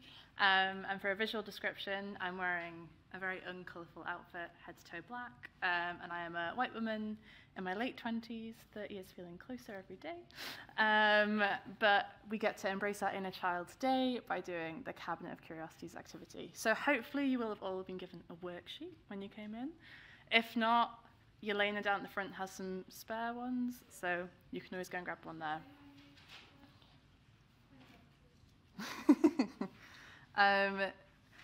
So really key to museums, obviously, is a collection. It's how we tell stories about the things that are important to us. And what I would like to encourage you to do is to, if you're at home and you're watching this online, either with a plain sheet of paper and a pen, or if you're here with the worksheet that you've got, because all you'll need to take part in this learning experience is a pen and paper, to fill in your Cabinet of Curiosities worksheet. So you're going to have 3 minutes to quickly come up with a few objects, tell a quick story about it, and then you're going to have the opportunity to share those stories with the people next to you. So I'll pop my timer on. And you don't have to be silent while you're doing this. You can talk.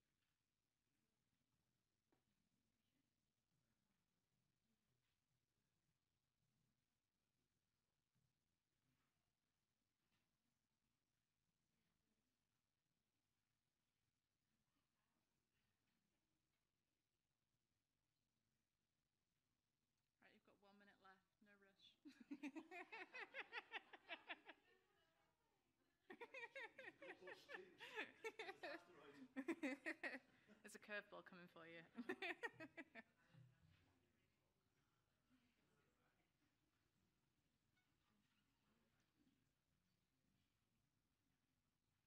feel like I should have the countdown theme tune on this last few seconds.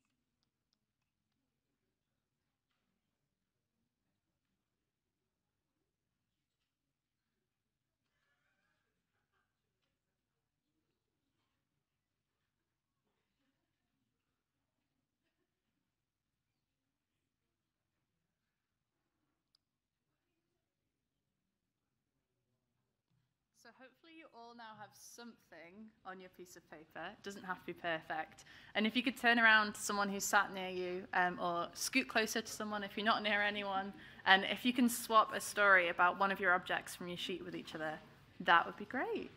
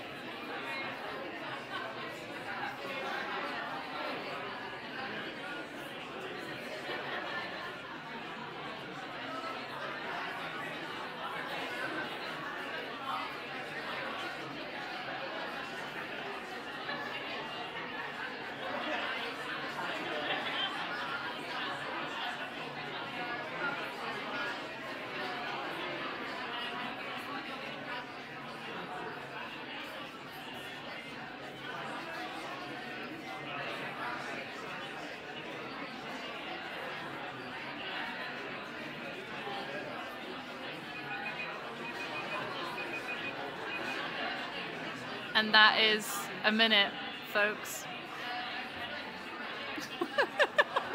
Everyone's having too much fun. Ding, ding, ding.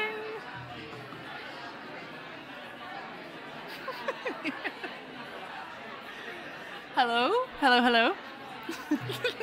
People are having too much fun. I don't know how to get everyone's attention. I'm so sorry to interrupt your amazing conversations. I'm having to shout in the mic to try and get your attention. Hello, hello. So clearly the learning resource is doing something right because you're all very excited by it, which is great.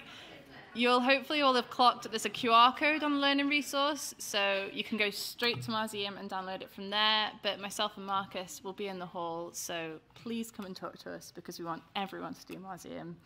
And I'm just going to pass over to Elma, who's going to tell us a little bit about developing the young workforce and how that can help you.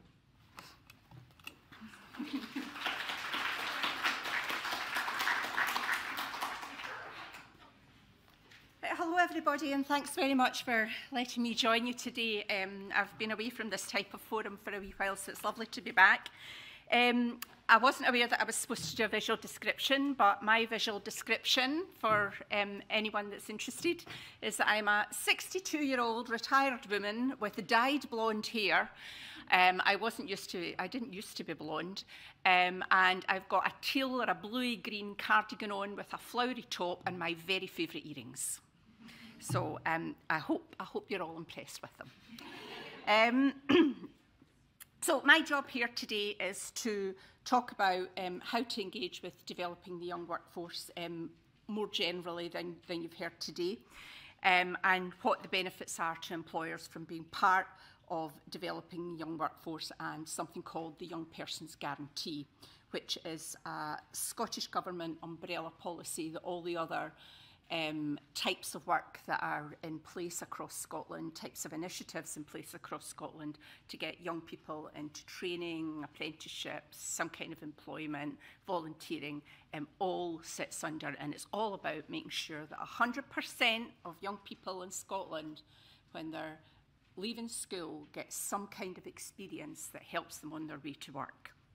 And I am the Deputy Chair of Developing the Young Workforce, and I've been doing that now for about 5 or 6 years, and I've been involved in the overall programme for about 9 or 10 years. So, As employers and partners, particularly Museums Galleries Scotland, we're here as a guest of today, play a really vital role in creating opportunities for young people as they prepare on those first few steps into the world of work. And just to tell you a wee bit about that Young Person's Guarantee, in November last year, we made it much, much easier for employers to pledge their support to the Young Person's Guarantee to show that they're interested in helping young people. And it allows young people, as I said, to prepare for the world of work, to allow you as an employer to invest in a skilled workforce, to create a fair and inclusive workforce as well, and to be a champion of young people and the Young Person's Guarantee. What's not to like about all of that? In 2023 alone, over 600 organisations in Scotland pledged their support to the Young Person's Guarantee, and we'd like it to grow every single year. Just a few words about developing the young workforce as well. Developing young workforce, last year, all of the employers that are involved in it delivered over 500,000, nearly 550,000 experiences to young people in Scotland. That allowed about 310,000 young people to benefit from those experiences. But that means that for every young person, they're averaging about 1.77 experiences per person. I actually don't believe that that's enough. I think young people need to have more experiences and more opportunities than that to help them see what they might want to do. So while we know that, we know as a result of that, that a lot of young people don't actually get any of those experiences, if you think about those numbers. So there are lots of young people that still can benefit from getting some of those experiences, getting exposure to what life may have as an opportunity for them. And actually, those young people that don't benefit from them are probably the ones who could benefit from them the very, very most, and are likely to be some of the most vulnerable young people in Scotland.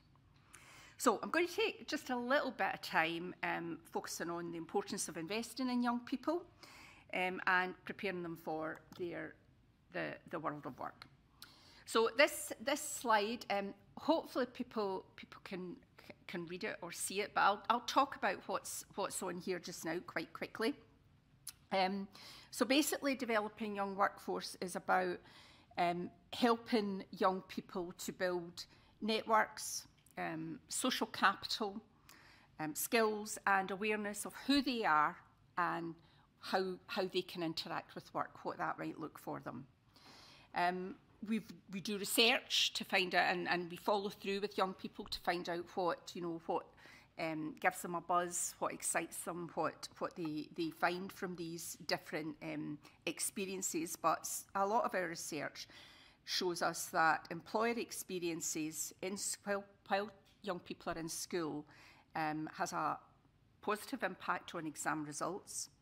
The progression routes that young people take after school are much better, and that there's evidence to show that the employer experience impacts on their earnings potential as well. So again, all good. We did a study with 7 to 11-year-olds, so that's some of the age group that we've been talking about today particularly.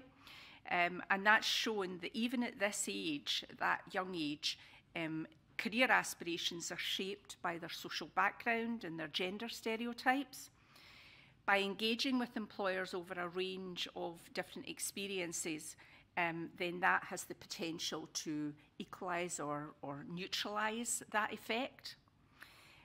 We have also found that from more than 2/3 of 44 studies that we've done that have been undertaken, that employer engagement activities have a positive effect on pupils' later economic outcomes, and each participation in a career talk at age 14 to 15, so a slightly older group, is associated with a wage premium of nearly 1%. So again, just some facts, just some hopefully useful information that helps you see how important this is. And the final piece of information that I wanted to give you there was around more employer, young people who have more employer engagement activities are 86%, so that's really high, less likely to be young people who don't go into any further education, don't get any employment, and don't manage to get into any kind of training. So getting that type of engagement really does help to give young people a solid footing on the next stage of their life journey. For employers' perspective, so that's the kind of social needs, but from an employer's perspective, what does it bring to employers? Well, there's lots of social and economic reasons for employers to get involved in all of that. I would say that one of the biggest reasons is that it is going to make you feel so good as an employer. Working with young people, being able to help young people take that first positive step on the next stage of their life is one of the best things that any of us can do. But what it does for your organisation is it helps you to tackle skills gaps, ease recruitment pressures. If you're a local employer, and over 90% of employers in Scotland are local employers, then it allows you to feel connected to your own local community and the young people that are living in your local area. It also allows you to connect with a diverse range of young people. Having worked with young people and engaged with young people for quite a large part of my career, there's never any letdown, there's never any downside to it. Young people just bring you the most wonderful experience when you talk with them and listen to them, and you get the benefit of their experience and their views. It can allow young people to go into careers in your section. We've heard that very, very well from the previous speakers in this afternoon's session. And I think, and I'll come on to this in a wee minute in a bit more detail, it really can make a difference to the lives of young people, particularly those who are facing the most difficult challenges, the biggest challenges. And it can also motivate your teams as well. You know, whoever else is working in your organisation can get those same benefits from working with young people as well. So how can you get involved? So what's developing the young workforce all about? There's a kind of a nice map over on one side of that screen, the left-hand side of that screen as you're looking at it, which shows you how we're split up across Scotland, how we're organised across Scotland.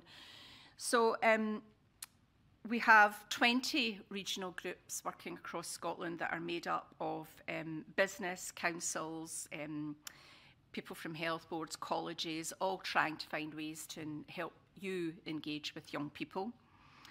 Our network, which now includes a developing young workforce coordinator in every state secondary school, believe it's a team effort to support young people, and they really do work as a team. They're really, really creative, and they're always, always saying, how can we help? How can we make this happen? I think I said, as what we've heard this afternoon has already showcased, how as collaborators we can all come together and do some really amazing and incredible things. And we work with thousands of employers across Scotland, but we need to work with more. We need to find more ways to work with employers in Scotland. And I guess to look at opportunities like Symposium, which is just so exciting. Do you not all want to do that? Just absolutely enthralled by what I've heard this afternoon. Just so good. So even if you only have an hour is really important. If you have a day or a wee bit more time, there's many ways to get involved, and our regional groups are all really happy to help you do that. It's a free service, not a lot that's free. It is funded by the Scottish Government, but to all of you it would be free. So, you know, use it. Absolutely use it.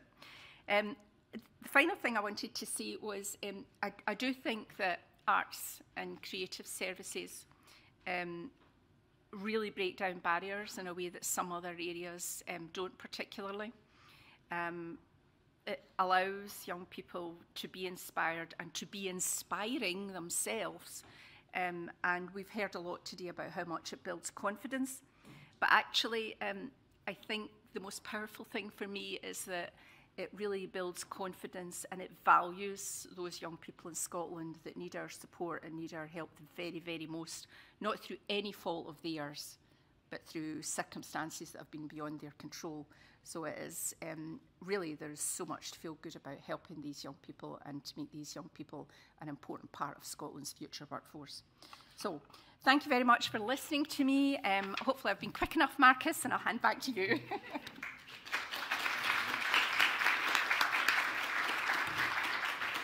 Just want to say thank you so much for coming to the session. It was really just the start of the conversation, so, you know, get in touch and we'll do some work together. It'd be great. And I want to thank the speakers. You know, thank you so much for doing that. I really, really appreciate it. So I'm just going to leave you on a couple of quotes, and then I'll tell you where you're going next. So I was up in Oban last week working with Denali Castle. One quote from the pupil that had been there, never been there before, when they had to leave to go back to the school, said, "I never want to leave Denali Castle." So. And we went to the Oban High School, met with the history club teacher. He came into the classroom after Gabby met with him for 10 minutes, going over the resource, came into the classroom and said, "We're stopping what we're doing this now. Next week, we've got the most exciting project, we're going to be working on it. We're going to Marseilles." So come with us on the journey. So upstairs is Fair Work, and in here is Financial Resilience. And thank you so much again.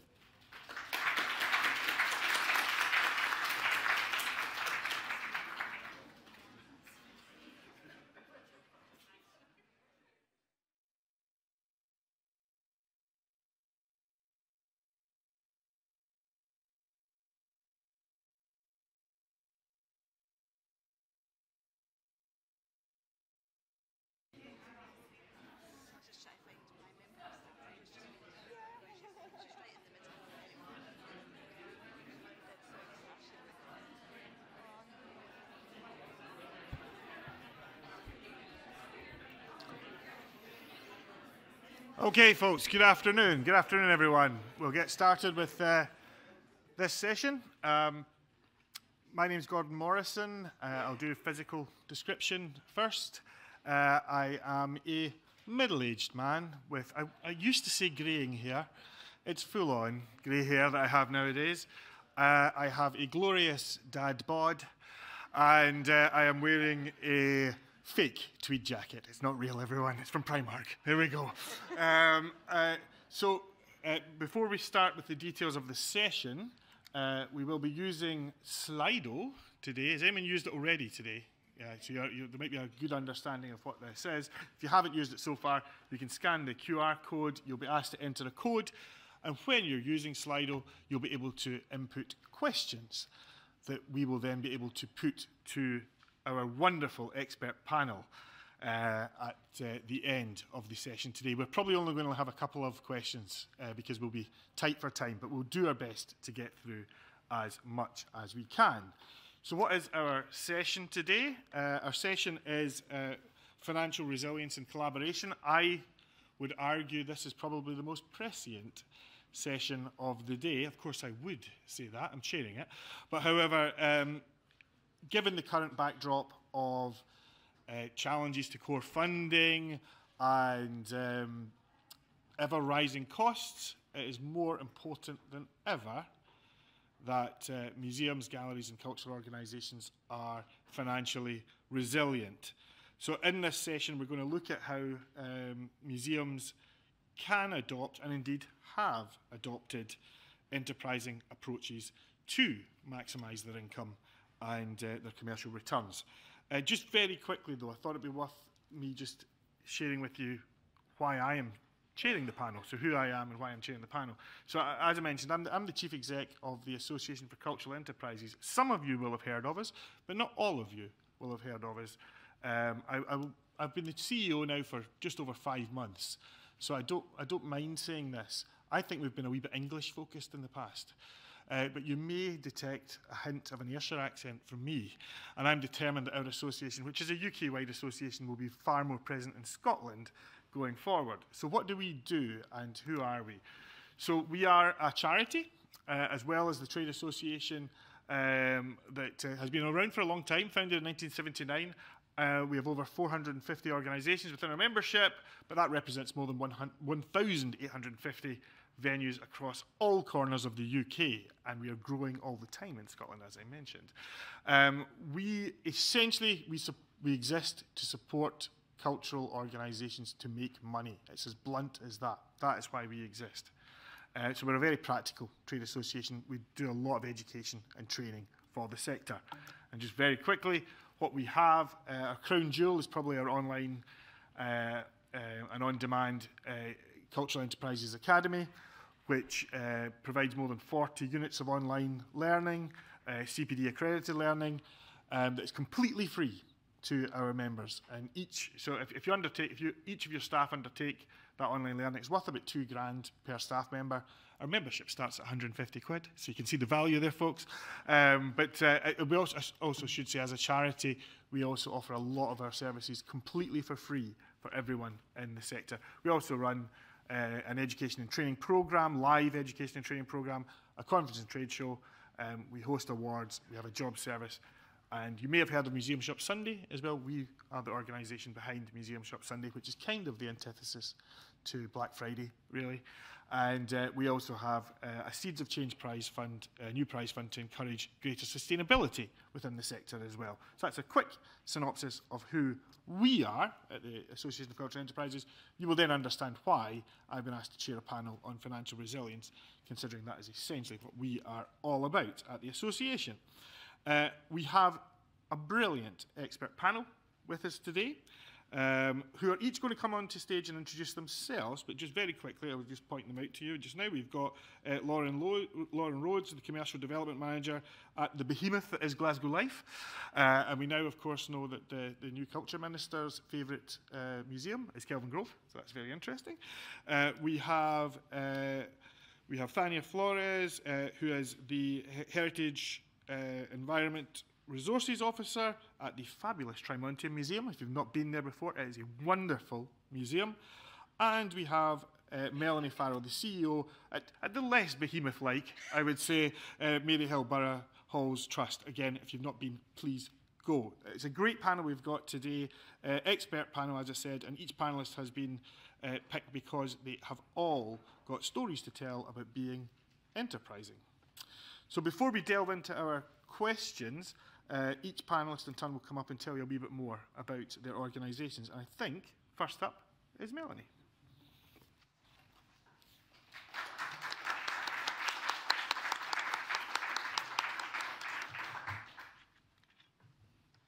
Hi, I'm Melanie Farrow. I'm the CEO of Maryhill Borough Halls Trust. I'll just give a bit of a quick visual description of myself. I am a short, white female with shoulder-length blonde hair that's kind of got a lilac-y sort of tint. We had a discussion about that earlier. And I'm wearing a black, pink and white patterned dress. Before I get started, I'd just like to thank Museums Galleries Scotland for inviting us as the Trust along today, because we've kind of infiltrated, we're not an accredited museum. So, I just thought I'd get that out of the way before we started. So, just going into the presentation now.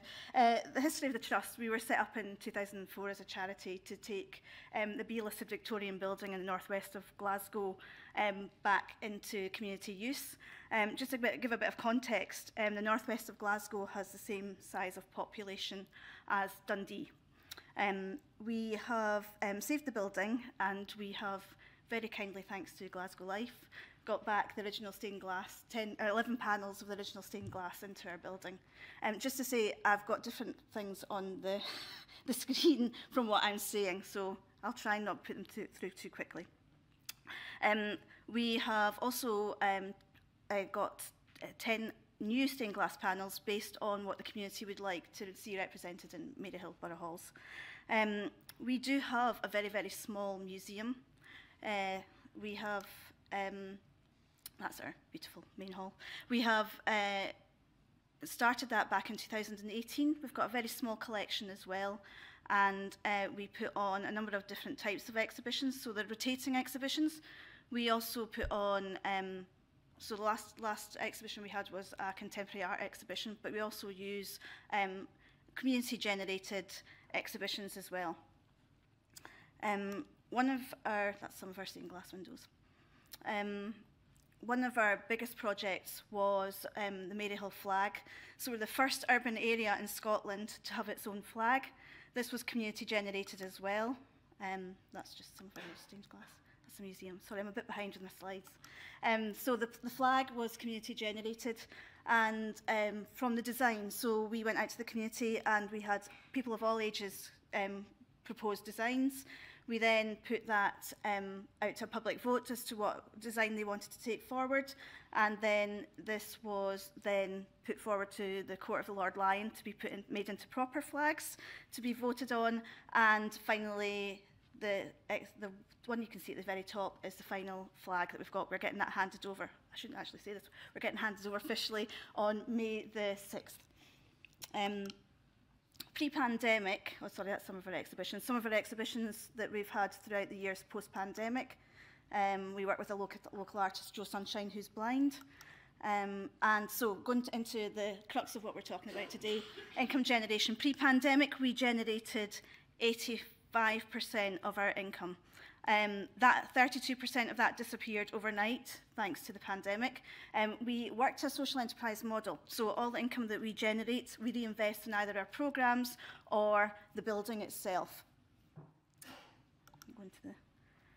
Thanks to the pandemic, I was able to take time out and actually be involved in a number of Museum Galleries Scotland programmes, including the Business Support Programme, the Steps to Sustainability, where we started working on our development of our shop, both online, so retail online and on-site, and also a number of digital programmes. We are I should say at this point, we are a very, very small team. There is 3 main members of staff and 2 in our cafe, so we do not have a huge staff team. We have a number of volunteers. We've got about 20 volunteers. And that's one of our employability programmes that we run. So we work with the local schools, colleges and universities to provide work placements. We provide internships, paid and unpaid, through various universities.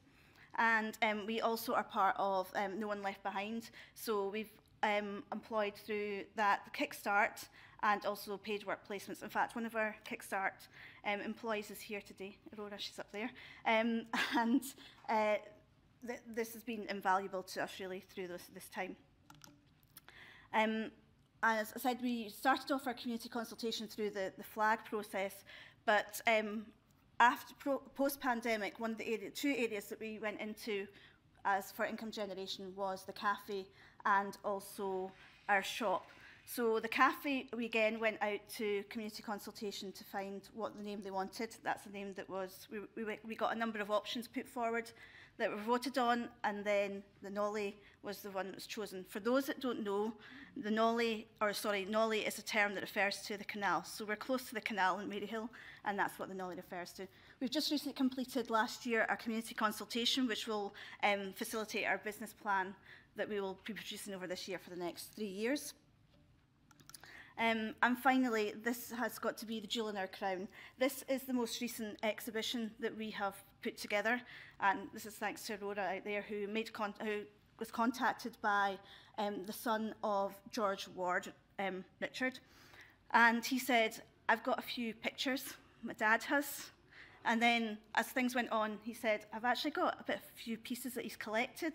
So we've now got an exhibition with his cameras, his cine camera, we've got cine film, and this has just been a huge community engagement tool that has, I don't know, our footfall has increased probably about 10 times. Our income and our donations have probably doubled, or in some instances tripled. And our new cafe has had a huge increase in generation of income generation as well. So I would like to think that the engagement that we get from this and the community buy-in, which is what we're about, we are a community-led and a community-driven organisation, that this is the start of things to come. But maybe when I start speaking about the other things later on, it might be just not so positive.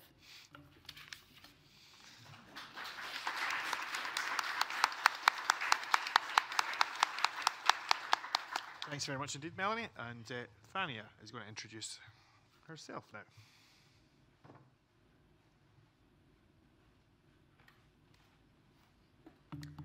Hello, everyone. It's a pleasure to be here with you. My name is Tania Meneses Flores, and I'm a Hispanic woman with brown long hair in braids. I'm wearing a black sweater with a big button, and my pronouns are she, her. I work at the Tremontium Museum in the Scottish Borders as a Heritage Environment Resources Officer. The Tremontium Museum, if you don't know about it, it's a wee tiny museum. We call it Tiny by Mighty.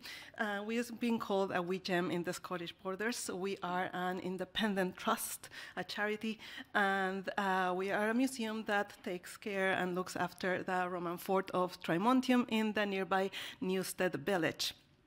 We are dedicated to Roman and Iron Age Scotland, and part of our mission is obviously to educate and engage with the very fascinating history of Roman Scotland.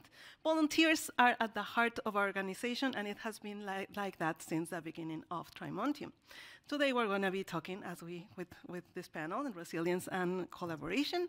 So that's a museum as it was for 30 years, from 1989 to 2019. It was a community museum. It still is a community museum, but it was in very big need of a change and an uplift.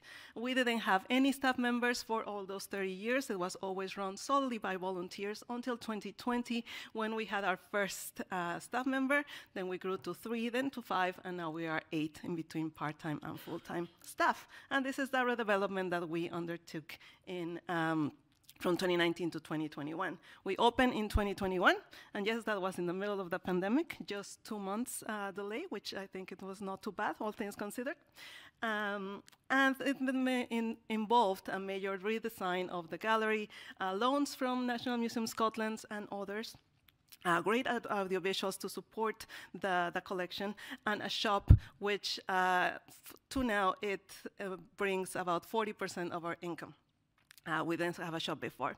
We kept our walks, we expanded our events, and we increased the ticket prices, which for all those 30 years it had been £2. There was a drama in the trustees when they tried to raise it to £2.25, but now we have it at £6 for those last 2 years, and we just raised to £7 this year.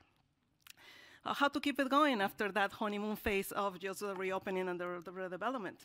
Well, that was just the beginning phase for us. We always wanted to have a space for education, a space for groups, for tourist groups, for school groups, and a space for our staff to work as well, because before that we didn't have any of these spaces. So we had last year a major building of extension for the museum, which is this, and opened last year. And we're still working on this for this year.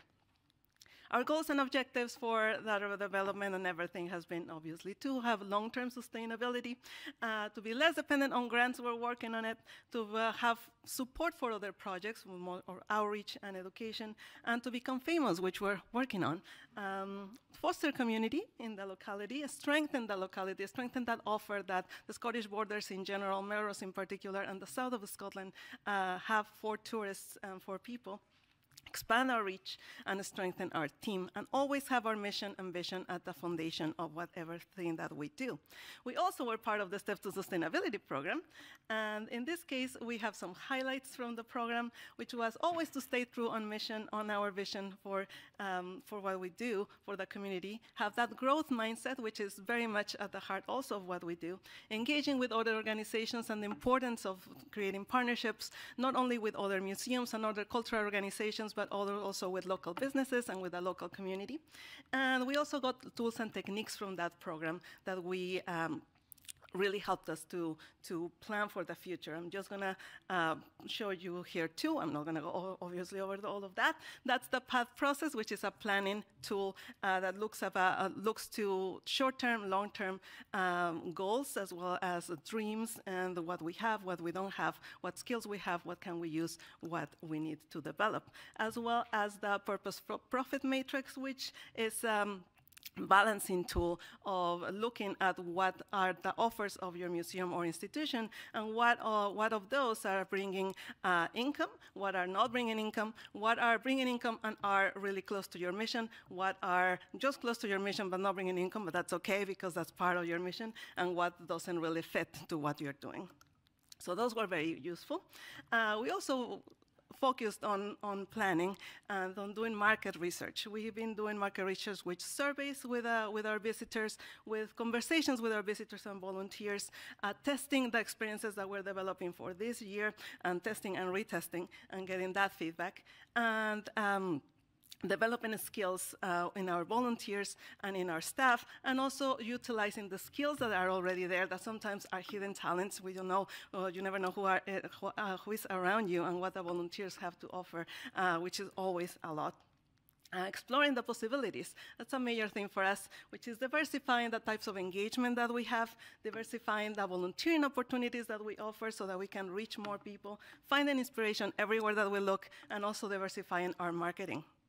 Marketing was a focus for our Steps to Sustainability project, and we did a soft launch last year with all of these things that we added or developed or push a little bit more, like our social media. We started leaflet distribution, etc. We started a partnership with Melrose Abbey with ticketing, and we had a marketing mentor through the program. And coming this spring, we're going to do a bigger launch of our marketing for our Halo experiences, which we are developing. We have, again, diversifying is kind of the topic of my talk, which is many different activities that we do for community engagement as well as for income generation. We do a lot of archaeological activities, which are free, community events and outreach. All that side is free. And we do talks and walks, which we charge for. Workshops are new for us, and we are developing experiences for this year. So our key successes so far has been a Thistle Award from last year for the best visitor attraction in the south of Scotland, which we're very proud of. Major footfall increase and a major income increase as well. Great feedback for our workshops and the testing that we've been doing with volunteers and attendees. Raising awareness for the museum, which is a big thing for us. A lot of people don't know about the museum. A lot of people don't know that the Romans even got to Scotland at all. And another thing, the TripAdvisor, we got to #1 of 15 things to do, and we were #7 before. So with all of this, have been a very big impact in our organization, bringing a lot of confidence, pushing us to keep delivering on our programs, delivering on our things that we do. And I think we're becoming more resilient and more sustainable. We haven't gotten there yet, but I think we are in the right track. And that's all for me. Thank you.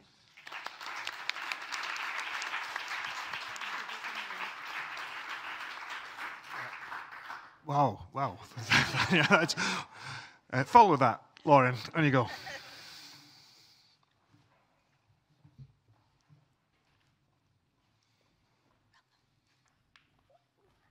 Hello, I'm Lauren Rhodes. I am a white woman in my mid-30s.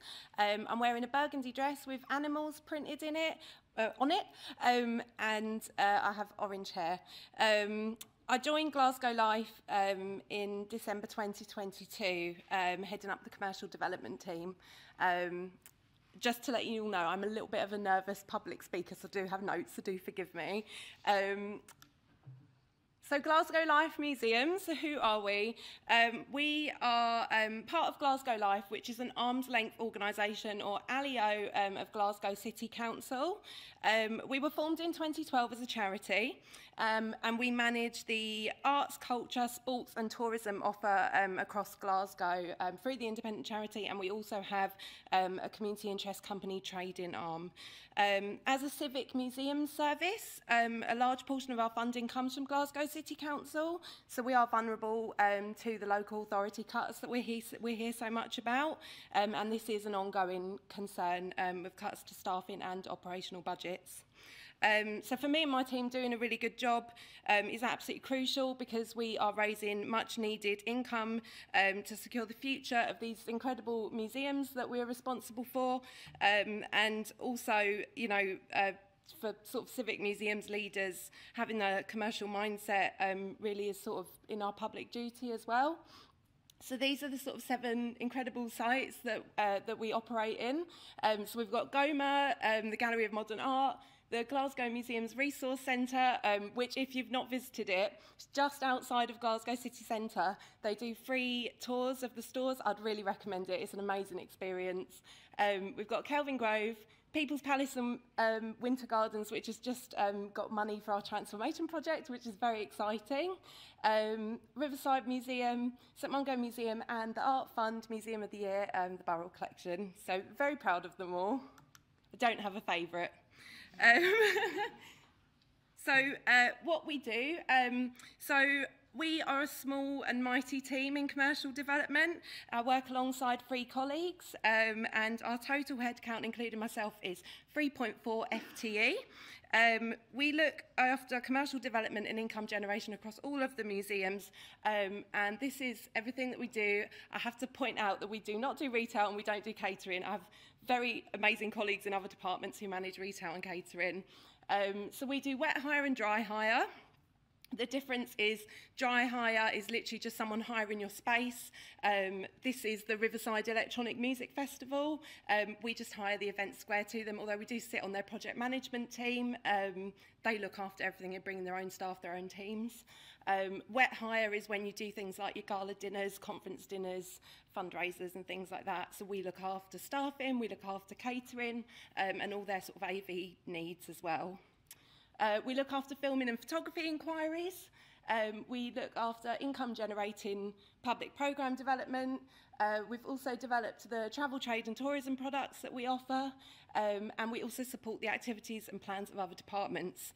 So I've been working on pricing strategies for exhibitions and supporting our membership and patron scheme, and looking at how we can increase donations as well.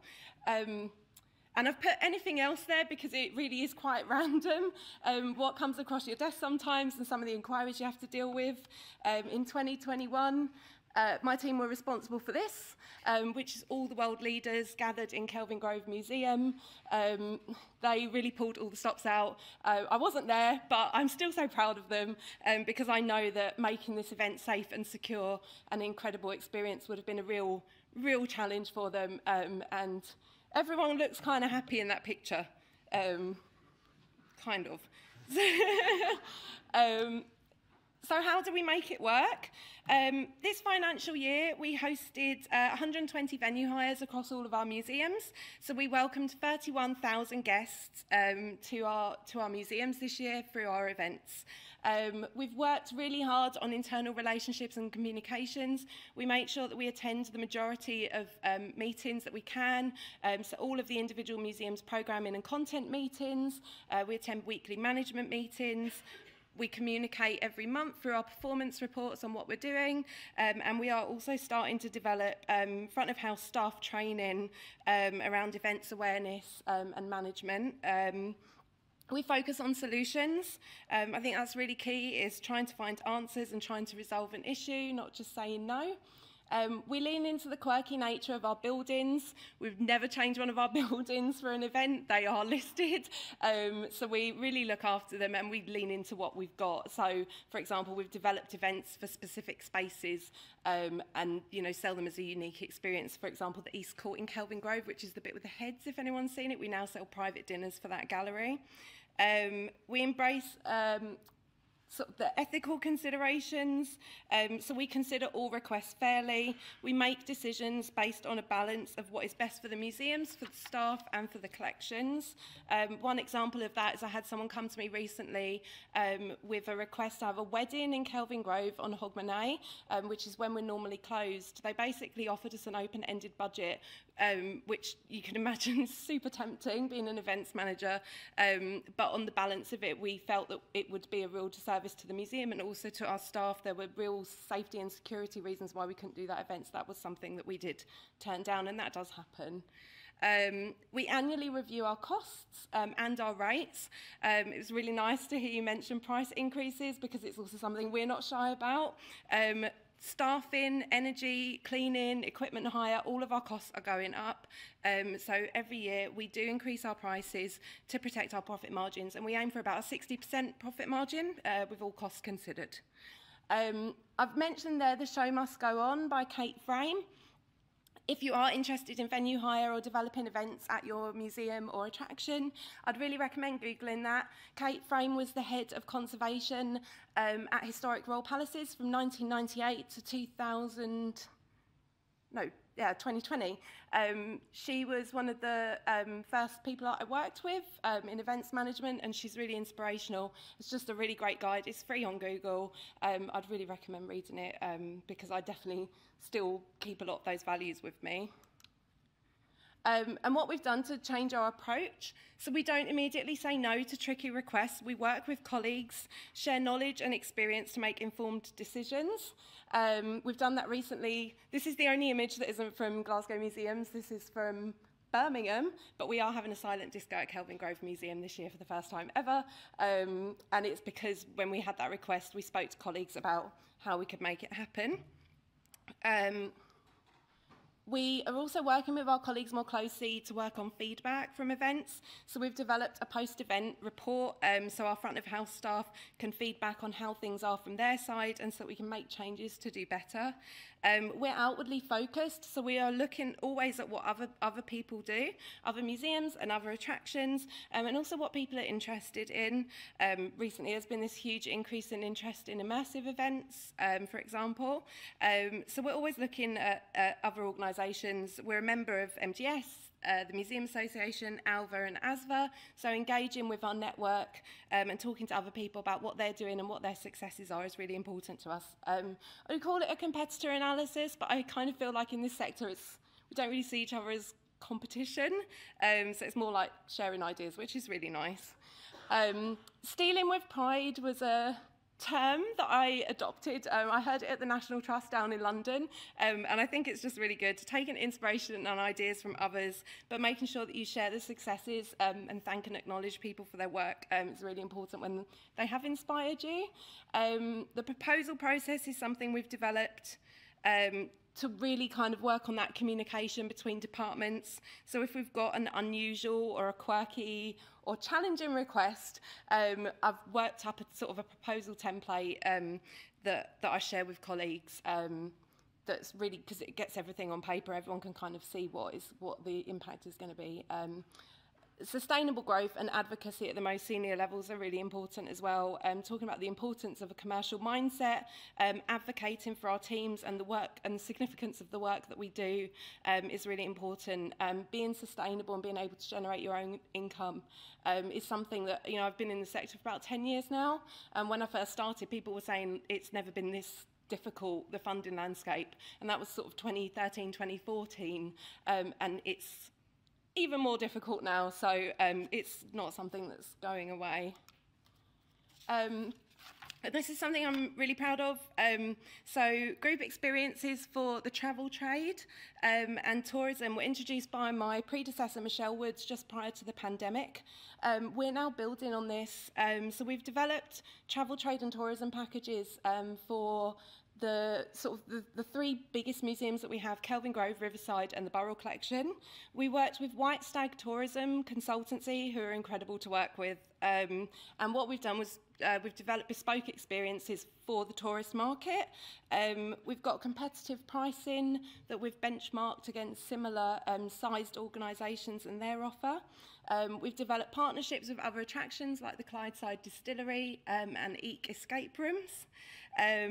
And we're working closely with Glasgow Tourism and Destination Management, Visit Scotland and the Glasgow Convention Bureau to really make sure that we're maximising all the opportunities that business in Glasgow presents. And we've also attended expos. So the Visit Scotland Connect Expo has been really great to directly meet buyers in the tourism industry, and we've supported international fam trips as well.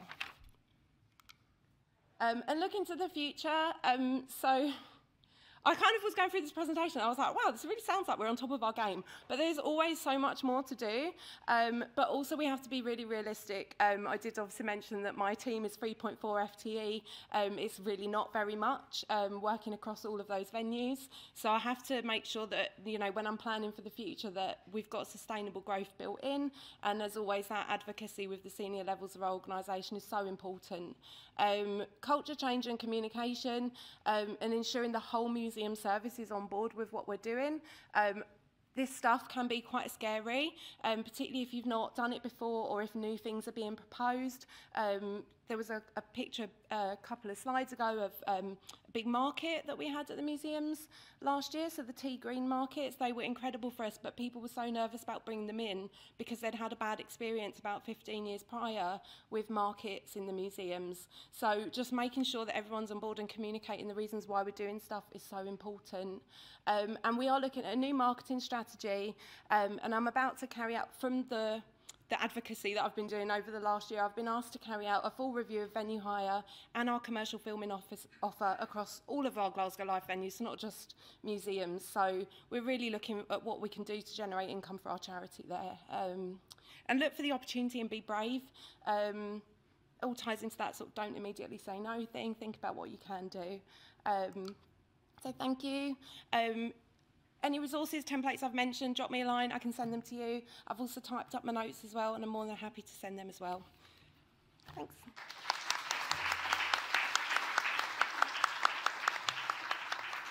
Thank you very much indeed, Lauren. I could listen to that Glasgow accent all day long. Really good. Okay, I can see some questions already coming in, which is great. Thanks very much, guys. So the topic is financial resilience. So I'm going to start with a few questions of my own to each of you. The first question I'd like to put to all of you, in fact, a number of questions I'll put to all of you, because you can see the variety that we have on stage here. It's at different sizes, different shapes, different types of organisation. I don't like to be negative, but I'm going to start with a negative, because, well, Lauren, you've already mentioned it, the difficult environment that we're in just now, the funding environment, rising costs. So what are the key challenges that you have been facing and indeed that you're still facing just now? Yeah, so for us, the rising costs and the sort of shrinking profit margins on things is a challenge. At the moment, we have increased our prices for the last 3 years on our venue hire rates and also our travel trade products.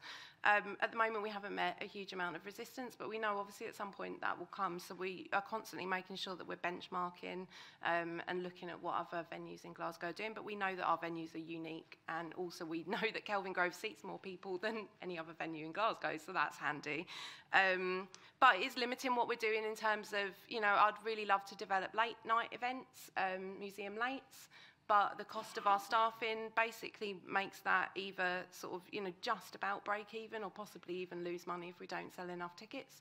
So there's a huge risk there. And then when you've got, one of the challenges as well from the cuts is that it's kind of like a sort of, you sort of say it as a joke, but then it's a bit like Stockholm syndrome, like, that, I'm doing 3 jobs kind of thing. But it really does sometimes feel like that. So, you've got to look at what your capacity is to do as well. So that's the biggest challenge. But civic museums, it's a funding crisis in civic museums, and the next government really need to address it. Yeah, absolutely.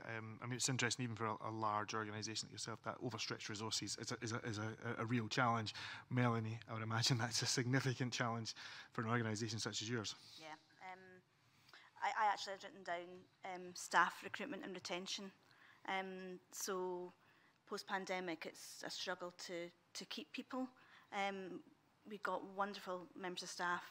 2020 going into 2021, we didn't actually officially reopen until 2021, and the turnover as more jobs came available, the turnover in staff as they move on, and especially for a small team. So for a small team, it's and a small organisation, it's those costs of recruitment and retention, and also the training up and the time that it takes. So as being the core person in the organisation, it's your time that's taken up with that.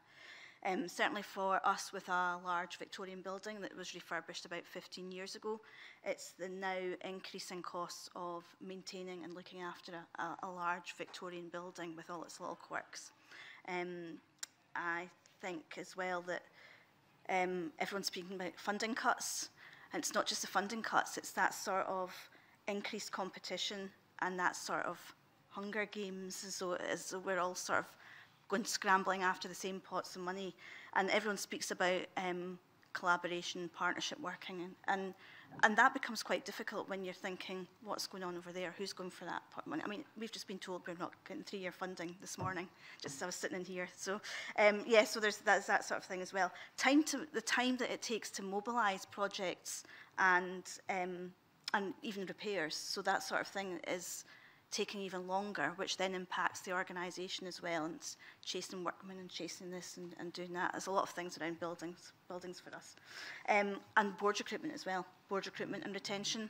I'm not sure how other organisations have found it, but it's actually keeping really, really good board members, or finding the skills within your board members.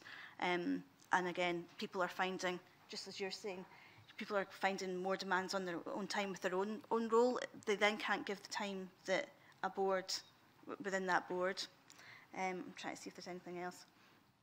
And for us, as I say, it's repairs, so it's major infrastructure repairs. So we've just had to put a new boiler into a building, which then starts tying into your net zero and your if you're wanting to move. I think someone mentioned it earlier on today in one of the sessions I was at, is that large buildings, old Victorian buildings that are maybe wanting to move to a net zero, or it's that initial outlay, and although there's again, it's that chasing the funding. There's funding there, but it's still not enough to help you do those things.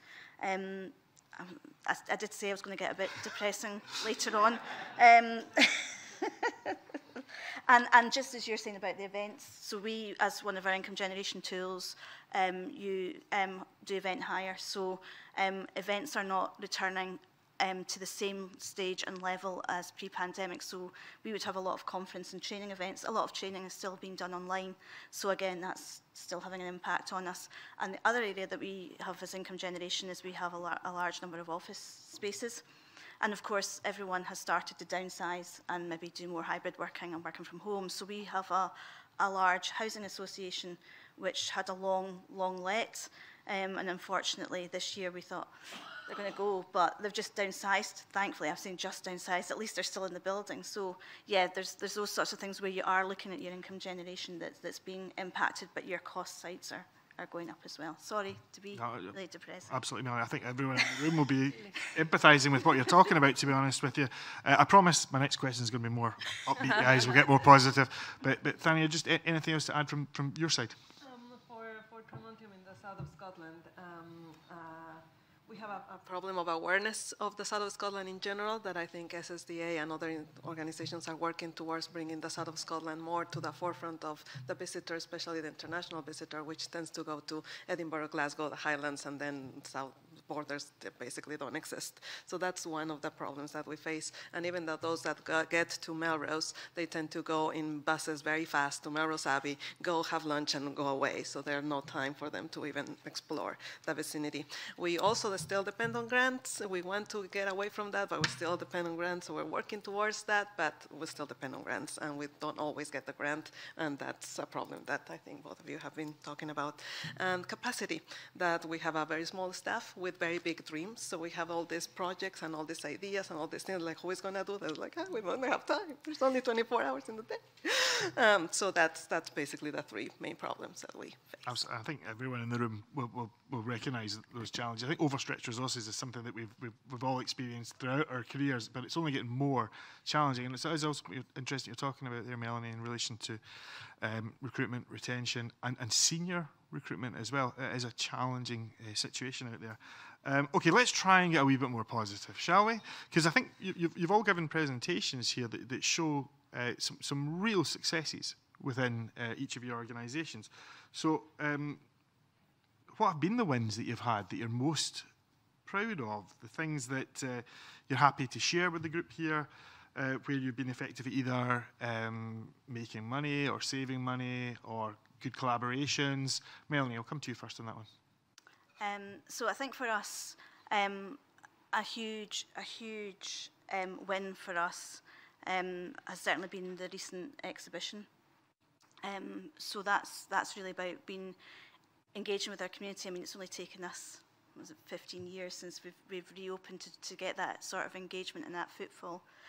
But I suppose this doesn't really, and this is where you can't put a financial price on this, but we are very much the same as far as using having a lot of volunteers and the programs that we've put people through and the support that we give people. And it's about, we're just talking about staff, our team retention and recruitment. We've got 2 members of our volunteering team that have come through from work placement programs through colleges. One has then stayed with us volunteering, did an apprenticeship, and has now moved into a paid position with Kelvin Grove. So it's I like to see that as a positive within the environment, is seeing that progression. And the other person I'm speaking about has started as one of our cafe assistants. So it's that thing of going into paid employment, and it would be so lovely to be able to do more of that with some of the more maybe official employability programs, and that's maybe something that we need to look at further down the line. But I think for us, it's about, with the exhibition we've got at the moment, we will start to explore things that we probably don't do at the moment, which is online donations, just being a bit more proactive. It doesn't need a lot of staff resource, that we can maybe start and then move that on. And things like, I was just in a health and wellbeing session, so we've had a bit of funding around that on doing health and a lot more sort of health and wellbeing, so reaching out to the networks so we can. I was talking about collaboration and partnerships, so making use of the networks that we've got and the collaborations and partnerships that we're doing. And then I hate to say it, but the really boring things of looking at doing things differently with our property management and our facilities management and repairs and all the boring stuff that I was just talking about.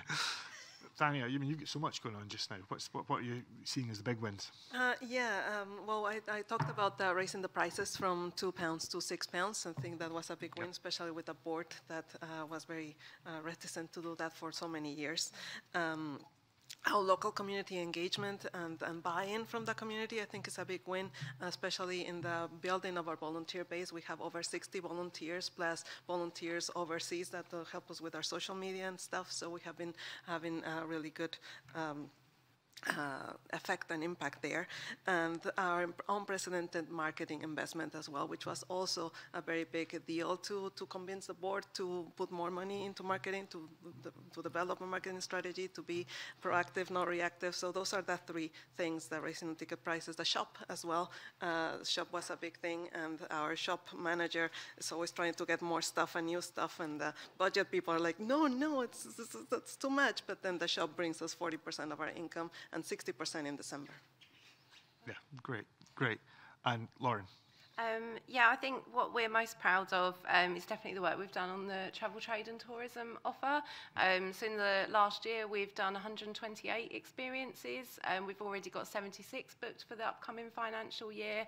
And I think that kind of goes from strength to strength. The tourism market in Scotland is booming at the moment. So yeah, we're really excited that we can offer people something, and make some good money for the museums off of that. Some of the experiences that we offer cost us very little. So, for example, all of our travel, trade and tourism brochures with all the products are available on our websites. Please do have a look at them if you're interested. But just one example, our highlights tour with a curator, we charge £45 a head for. And we regularly book those groups out, so it's really generating some good income for us. Visit Scotland are also a great support on that as well. So do sort of talk to your regional Visit Scotland person about how they can support you with that. Also the Tea Green Market. So if you haven't heard of Tea Green events, they do pop-up markets at cultural venues around Scotland. They're an incredible team of people who really want to showcase the best of Scottish makers and artisans. Like I said, people were really nervous about this proposal of bringing a market to Kelvin Grove Museum and to the Burrell Collection because a market had been attempted before, the licence hadn't been granted and it all had to be cancelled at the last minute. So you can imagine that must have been horrendous to be, on the front line for. So I can see why everyone was really scared to do it again. So we just made sure that we presented it in a really clear way. We communicated with our colleagues really effectively. We allayed any concerns. If they had concerns that we could act on, like things like we wouldn't have a supplier who was stocked in the shop of that museum for that day. we did it. And the Burrell collection had its busiest weekend ever. So the crowds on the day that we had the tea green market at the Burrell collection even beat the reopening crowds. So we, you know, and so many people saying, I haven't been to the Burrell collection before, I haven't come since it's been redone. It's like, that's good. You know, it's tapping into an audience that might not have visited us otherwise. So that's what we're quite proud of this That's year. great. That's really, really great. And I think it is worth emphasising just quickly that yes, there is this backdrop of funding challenges, there is the rising costs, but every forecaster just now is saying that we are going to see record numbers of visitors in the year ahead. So therefore, there is something to be positive about there, absolutely. I'm conscious that time is fast running out, so poor chairmanship here, I do apologise. I just want to ask, I'll ask one more question just now. And I'll have a wee look at the questions that have come in the meantime. So this is, I think you mentioned it already, Lauren, that this is a collegiate sector that we're in. We like to support each other, and we do share good ideas. So where are you finding your inspiration just now? Where are you finding the new ideas? Is there anything that you have seen anywhere that you've thought, damn, that's good, I wish we could do that, or we should be doing that? Fania, I'll ask you that first. I think we find inspiration everywhere. Inspiration for me personally, I have found lots of inspiration in conferences like this one. I do like to attend as many Museum Next online as I possibly can, and a lot of ideas that I have brought to the museum have come from conferences and from seeing what other people are doing.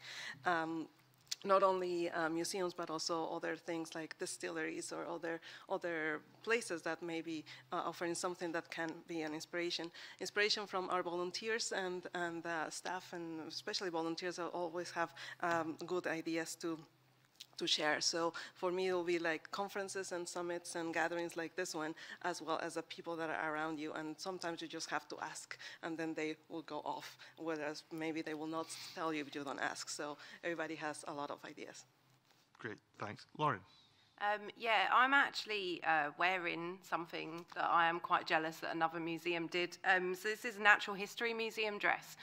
So Natural History Museum collaborated with Joni Clothing, and every year they bring out a new range based on the Natural History Museum, and it is amazing. And I've emailed them to say, if you ever end your relationship with the Natural History Museum, Glasgow Museums has also got some excellent patterns. So yeah, I'd love a little capsule clothing range. You know, Glasgow's so connected in with fashion and the style mile, so I think that'd be a dream. But yeah, we'll see. Fantastic. And Melanie. So my background's actually from arts venues and theatres and visitor attractions, so I kind of look out to the wider area of not just Scotland but the UK, Europe, to see what's going on elsewhere. Although we're in a small part of Glasgow, I don't see why what someone does elsewhere shouldn't be done where we are. We've started something a bit different with, thanks to Visit Scotland, we got some funding to tell the story of Mary Hill through storytelling. And we are now making a comic book out of what I'm still engaging with audiences. So we're just trying to do something a bit different to try and engage with maybe audiences which are younger people that probably wouldn't engage with heritage. And yeah, I think that's it. And just look at the community consultation and see what the community actually want, because we're a very diverse community, so they'll have lots of different ideas for what we can potentially do as well. Fantastic. And partnership and collaboration with the local networks as well. No, that's absolutely great. We've got to applaud that enterprising spirit, absolutely. I think we are out of time. We've got 1 minute. So there was actually one question, if you don't mind, just take 1 second. There was a question that came in that said, as a small volunteer museum, are there funding things that we can do that don't cost lots of money and time? That's a killer question, it has to be said. You know, crowdfunding, potentially, would that be one of the things you'd look at? Can I just come in on that? That exhibition that I just put up for the George Ward exhibition, that cost us £300. Wow, okay. Anyone else get any comments to make on that? It's a challenging question, and when you've got about 4 seconds to answer. It's really difficult. I think, like, look at what you are happy to monetize. You know, can you charge for tours if you're not happy charging? Can you highlight your you know, your charitable objective, what you actually do, and the significance of your museum at the end of experiences, and ask for donations. You know, making the ask is something that I've really noticed. You know, we don't always actively do. People really care about their museums, and you know, you've seen with like the threats and closures threatened, particularly down in England. People don't want to lose these assets, but often they don't even know about the challenges that we're facing. So actually talking about them and owning that, like, it's not our fault. We're doing the best we can, and we really need help from our communities and the people that we serve if they can. So, you know, I don't think there's any shame in being commercial or asking for donations or for support, because people really care about these places. They're so vital to the fabric of our communities. So talk about that, you know, that's what I would say. Great. Thanks very much, Adela. I think we are completely out of time, so can I just... hopefully that's been... I found that pretty inspirational. These are three very inspirational figures. Can we all give them a round of applause, please? Thank you very much. Thank you very much. So we are staying in this room, as I understand it, for the plenary session starting in just over 5 minutes on the future focus. Thank you very much, everyone.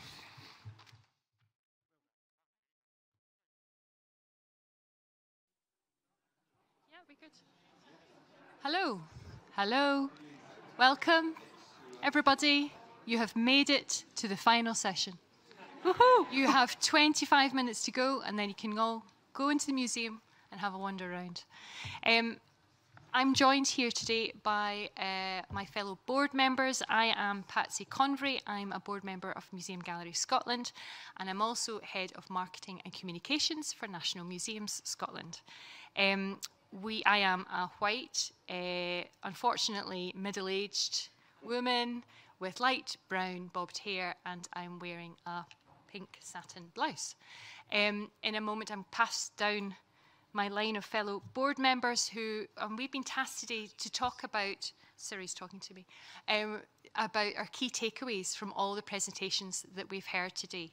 I'm sure you'll agree, we've heard a huge amount and a lot of thought-provoking, inspiring presentations that we'll all take away. And what we are interested to talk about is not only what we'll take away from our perspective as board members for MGS, but also from our perspective in our day-to-day jobs in the sector as well, because we are facing so many challenges at the moment. We're very brutally aware of that. And we've heard best practice today, haven't we? We've seen some amazing showcases and case studies and examples of best practice in the sector that I'm sure has inspired us all against this backdrop of the many, many challenges that we face. One of my, because I've been in the auditorium all day today, and I was really struck by the first session on transformational change and meaningful action this morning. And I know many of you were too, just by the conversations I've had at lunch and at the coffee break.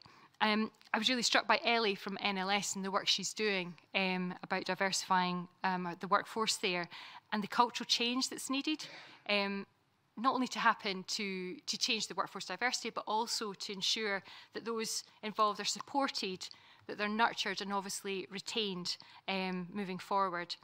Thanks to Helena from Daydream Believers and the Museum Project, I've learned there's a noodle museum in Japan.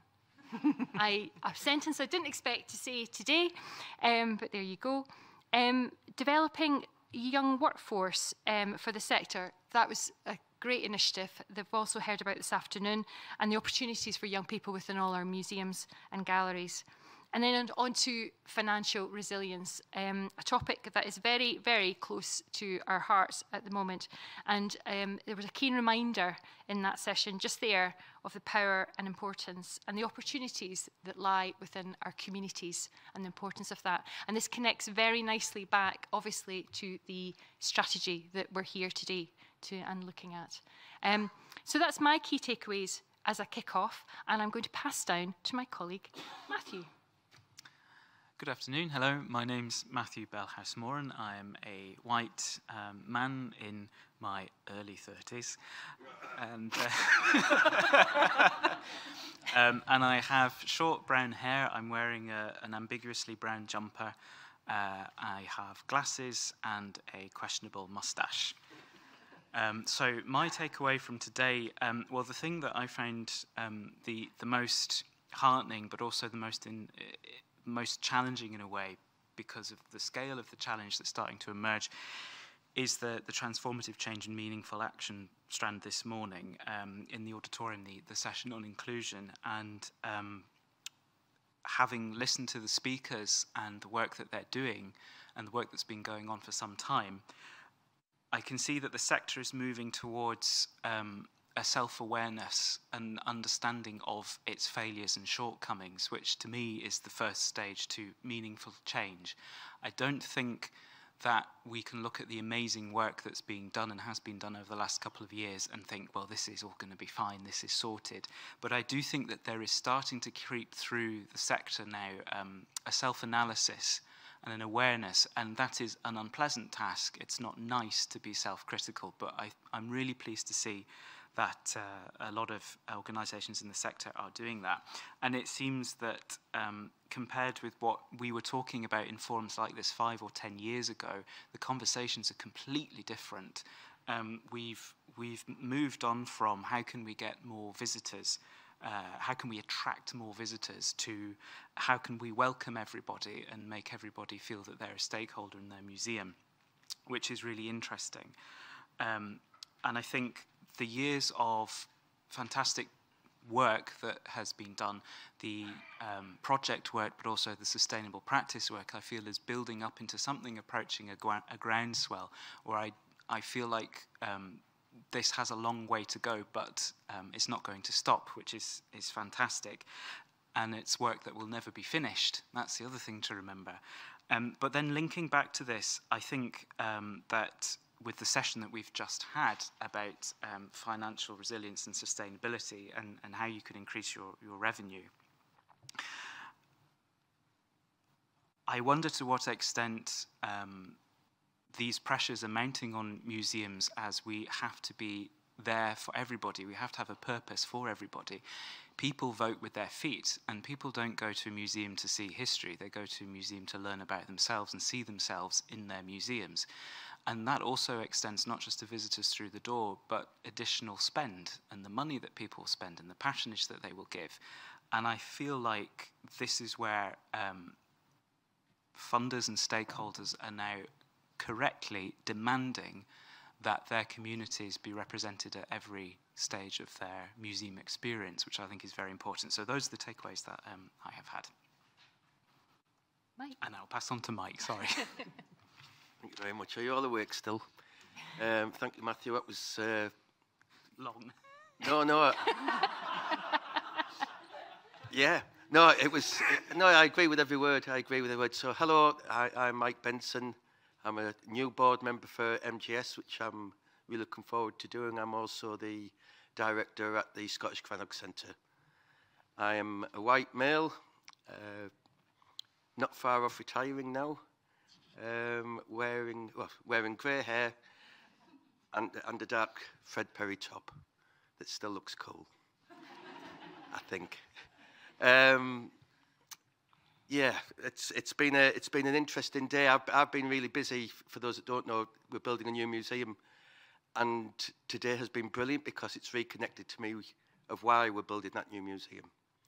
And I think that's my biggest takeaway of today, is actually being able to come and be with you guys and feel part of something bigger than myself. So that's been fantastic. I think there's a momentum growing, which I think everybody will talk about a little bit. I thought Sheila's phrase that the work that we've got to do in the next 10 years isn't more work, it's just working differently. And I really like that. I think again, Ellie, with a personalised approach to it, it's all about people all the way through. It's all about the person. You know, quite often we talk about communities, we talk about audiences. In the end, it's about people and wrapping around those folks. So I thought that was, I've took that away as well from some people, some good learning for me there. Maybe 10 years ago, more than that, maybe I was asked to speak at a MA conference, and I talked about, instead of museums changing people's lives might start changing museums. And I got a real sense of that today, which filled me with a great deal of joy and optimism and the energy to drive on and keep on going. I had a judder of judderness when one of the questions came back around. Somebody had said that the director didn't quite understand the value of some of the work that was going on. So clearly there's a lot of work to do, and there's a lot of work to do around leadership still, or the leaders, and understanding what leadership is. And it doesn't sit at the top, leadership runs right through.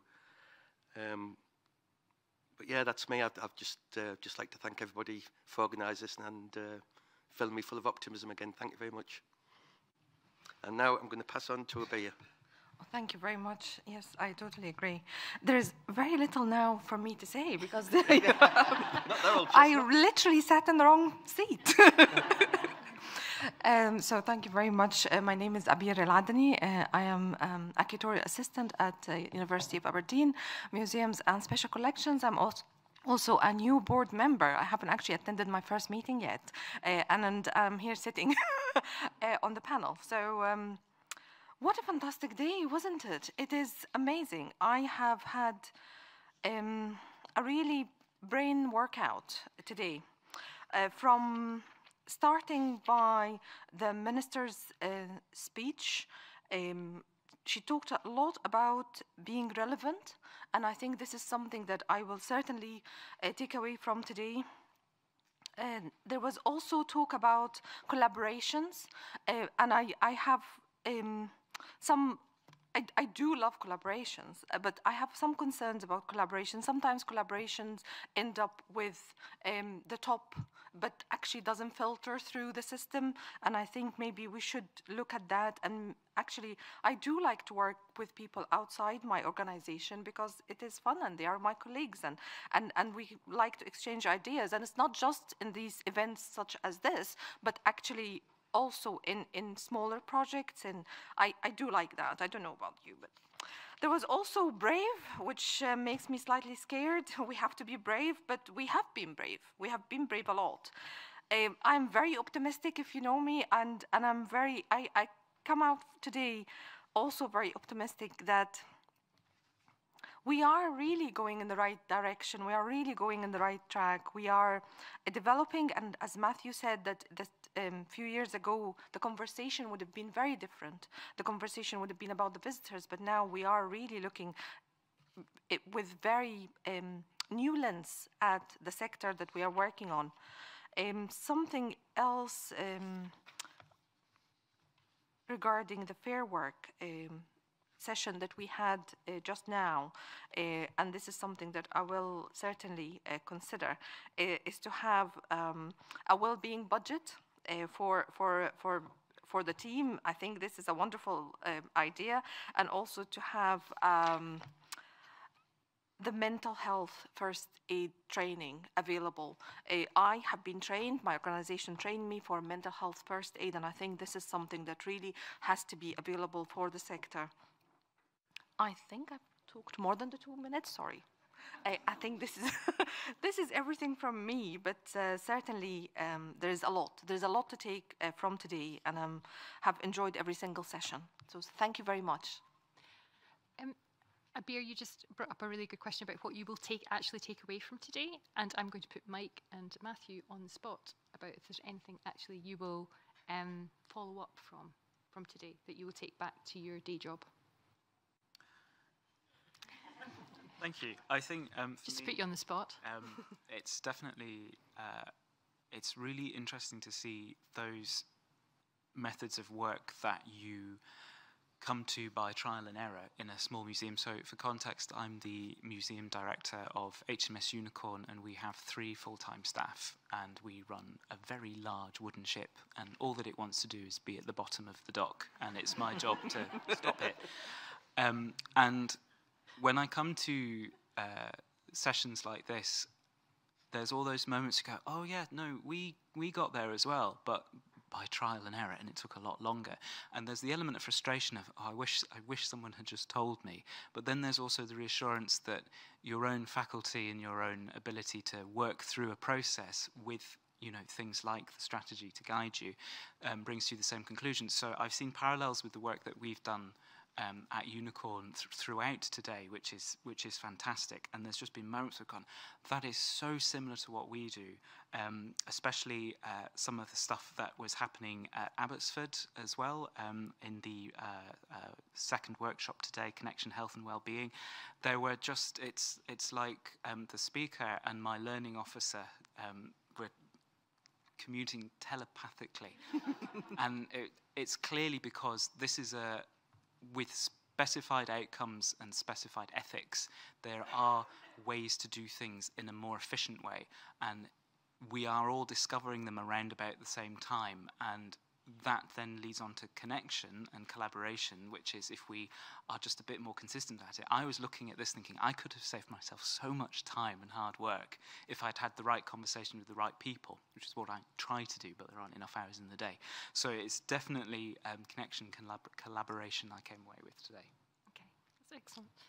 And Mike, go back to the Scottish Chronic Centre. I think for me, I think it's simply that there is more work to be done, and I think within this room and everywhere else, I think we can do it. Well, that's one way to finish, isn't it? Well, let's just get back to work.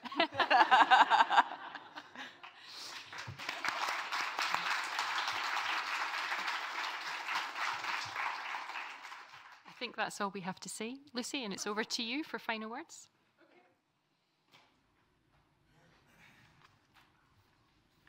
It's all right, I'm not going to make another speech. I'm only coming here so that you can hear me. Listen, I think you've summed it all up brilliantly, all of you, and it's that sense of full brain at the end of a day like this. But also that sense of optimism, and I think that's come across really strongly today. So I'm really grateful to everybody who has brought their ideas, their energy today. I would say thank you. It's brilliant working with, we've got a brilliant board at MGS, and we're really lucky to have all these different perspectives from different parts of the sector, as well as people from outside of the sector who make up the MGS board. So we're really grateful to them. But I'm grateful to all of the speakers who, I say, have brought their ideas and shared that experience, because it is absolutely, as you say, Matthew, the knowledge, the way to do that, we've all got these lessons, things that we can share. So please think of MGS, we're your national development body. Please think of us as a resource. Please tell us where your good practice is. Please ask us the questions that you need. If we can maybe have that facilitating role of joining people up, if we've got that awareness of what's going on, then we're able to do that. So keep the feedback coming. I know I've been asked to say, some of you took feedback cards away to fill in. There will be a place to put them on the way out as you go out. So please do keep that, that feedback coming. I think my final thanks for the day go to the brilliant venue team here at NMS, but also to my team at MGS, who've done a brilliant job in putting the event today together, whichever order of words we want to go through with that. So yeah, thank you for making the time to come today. Thank you to everyone who's joined us online as well. I hope that you've got a lot out of today. The museum is open till 5. So I would say go and enjoy it, and or even it's just to sit and reflect on all you've learned today. It's been brilliant. So thank you, and good onward journeys.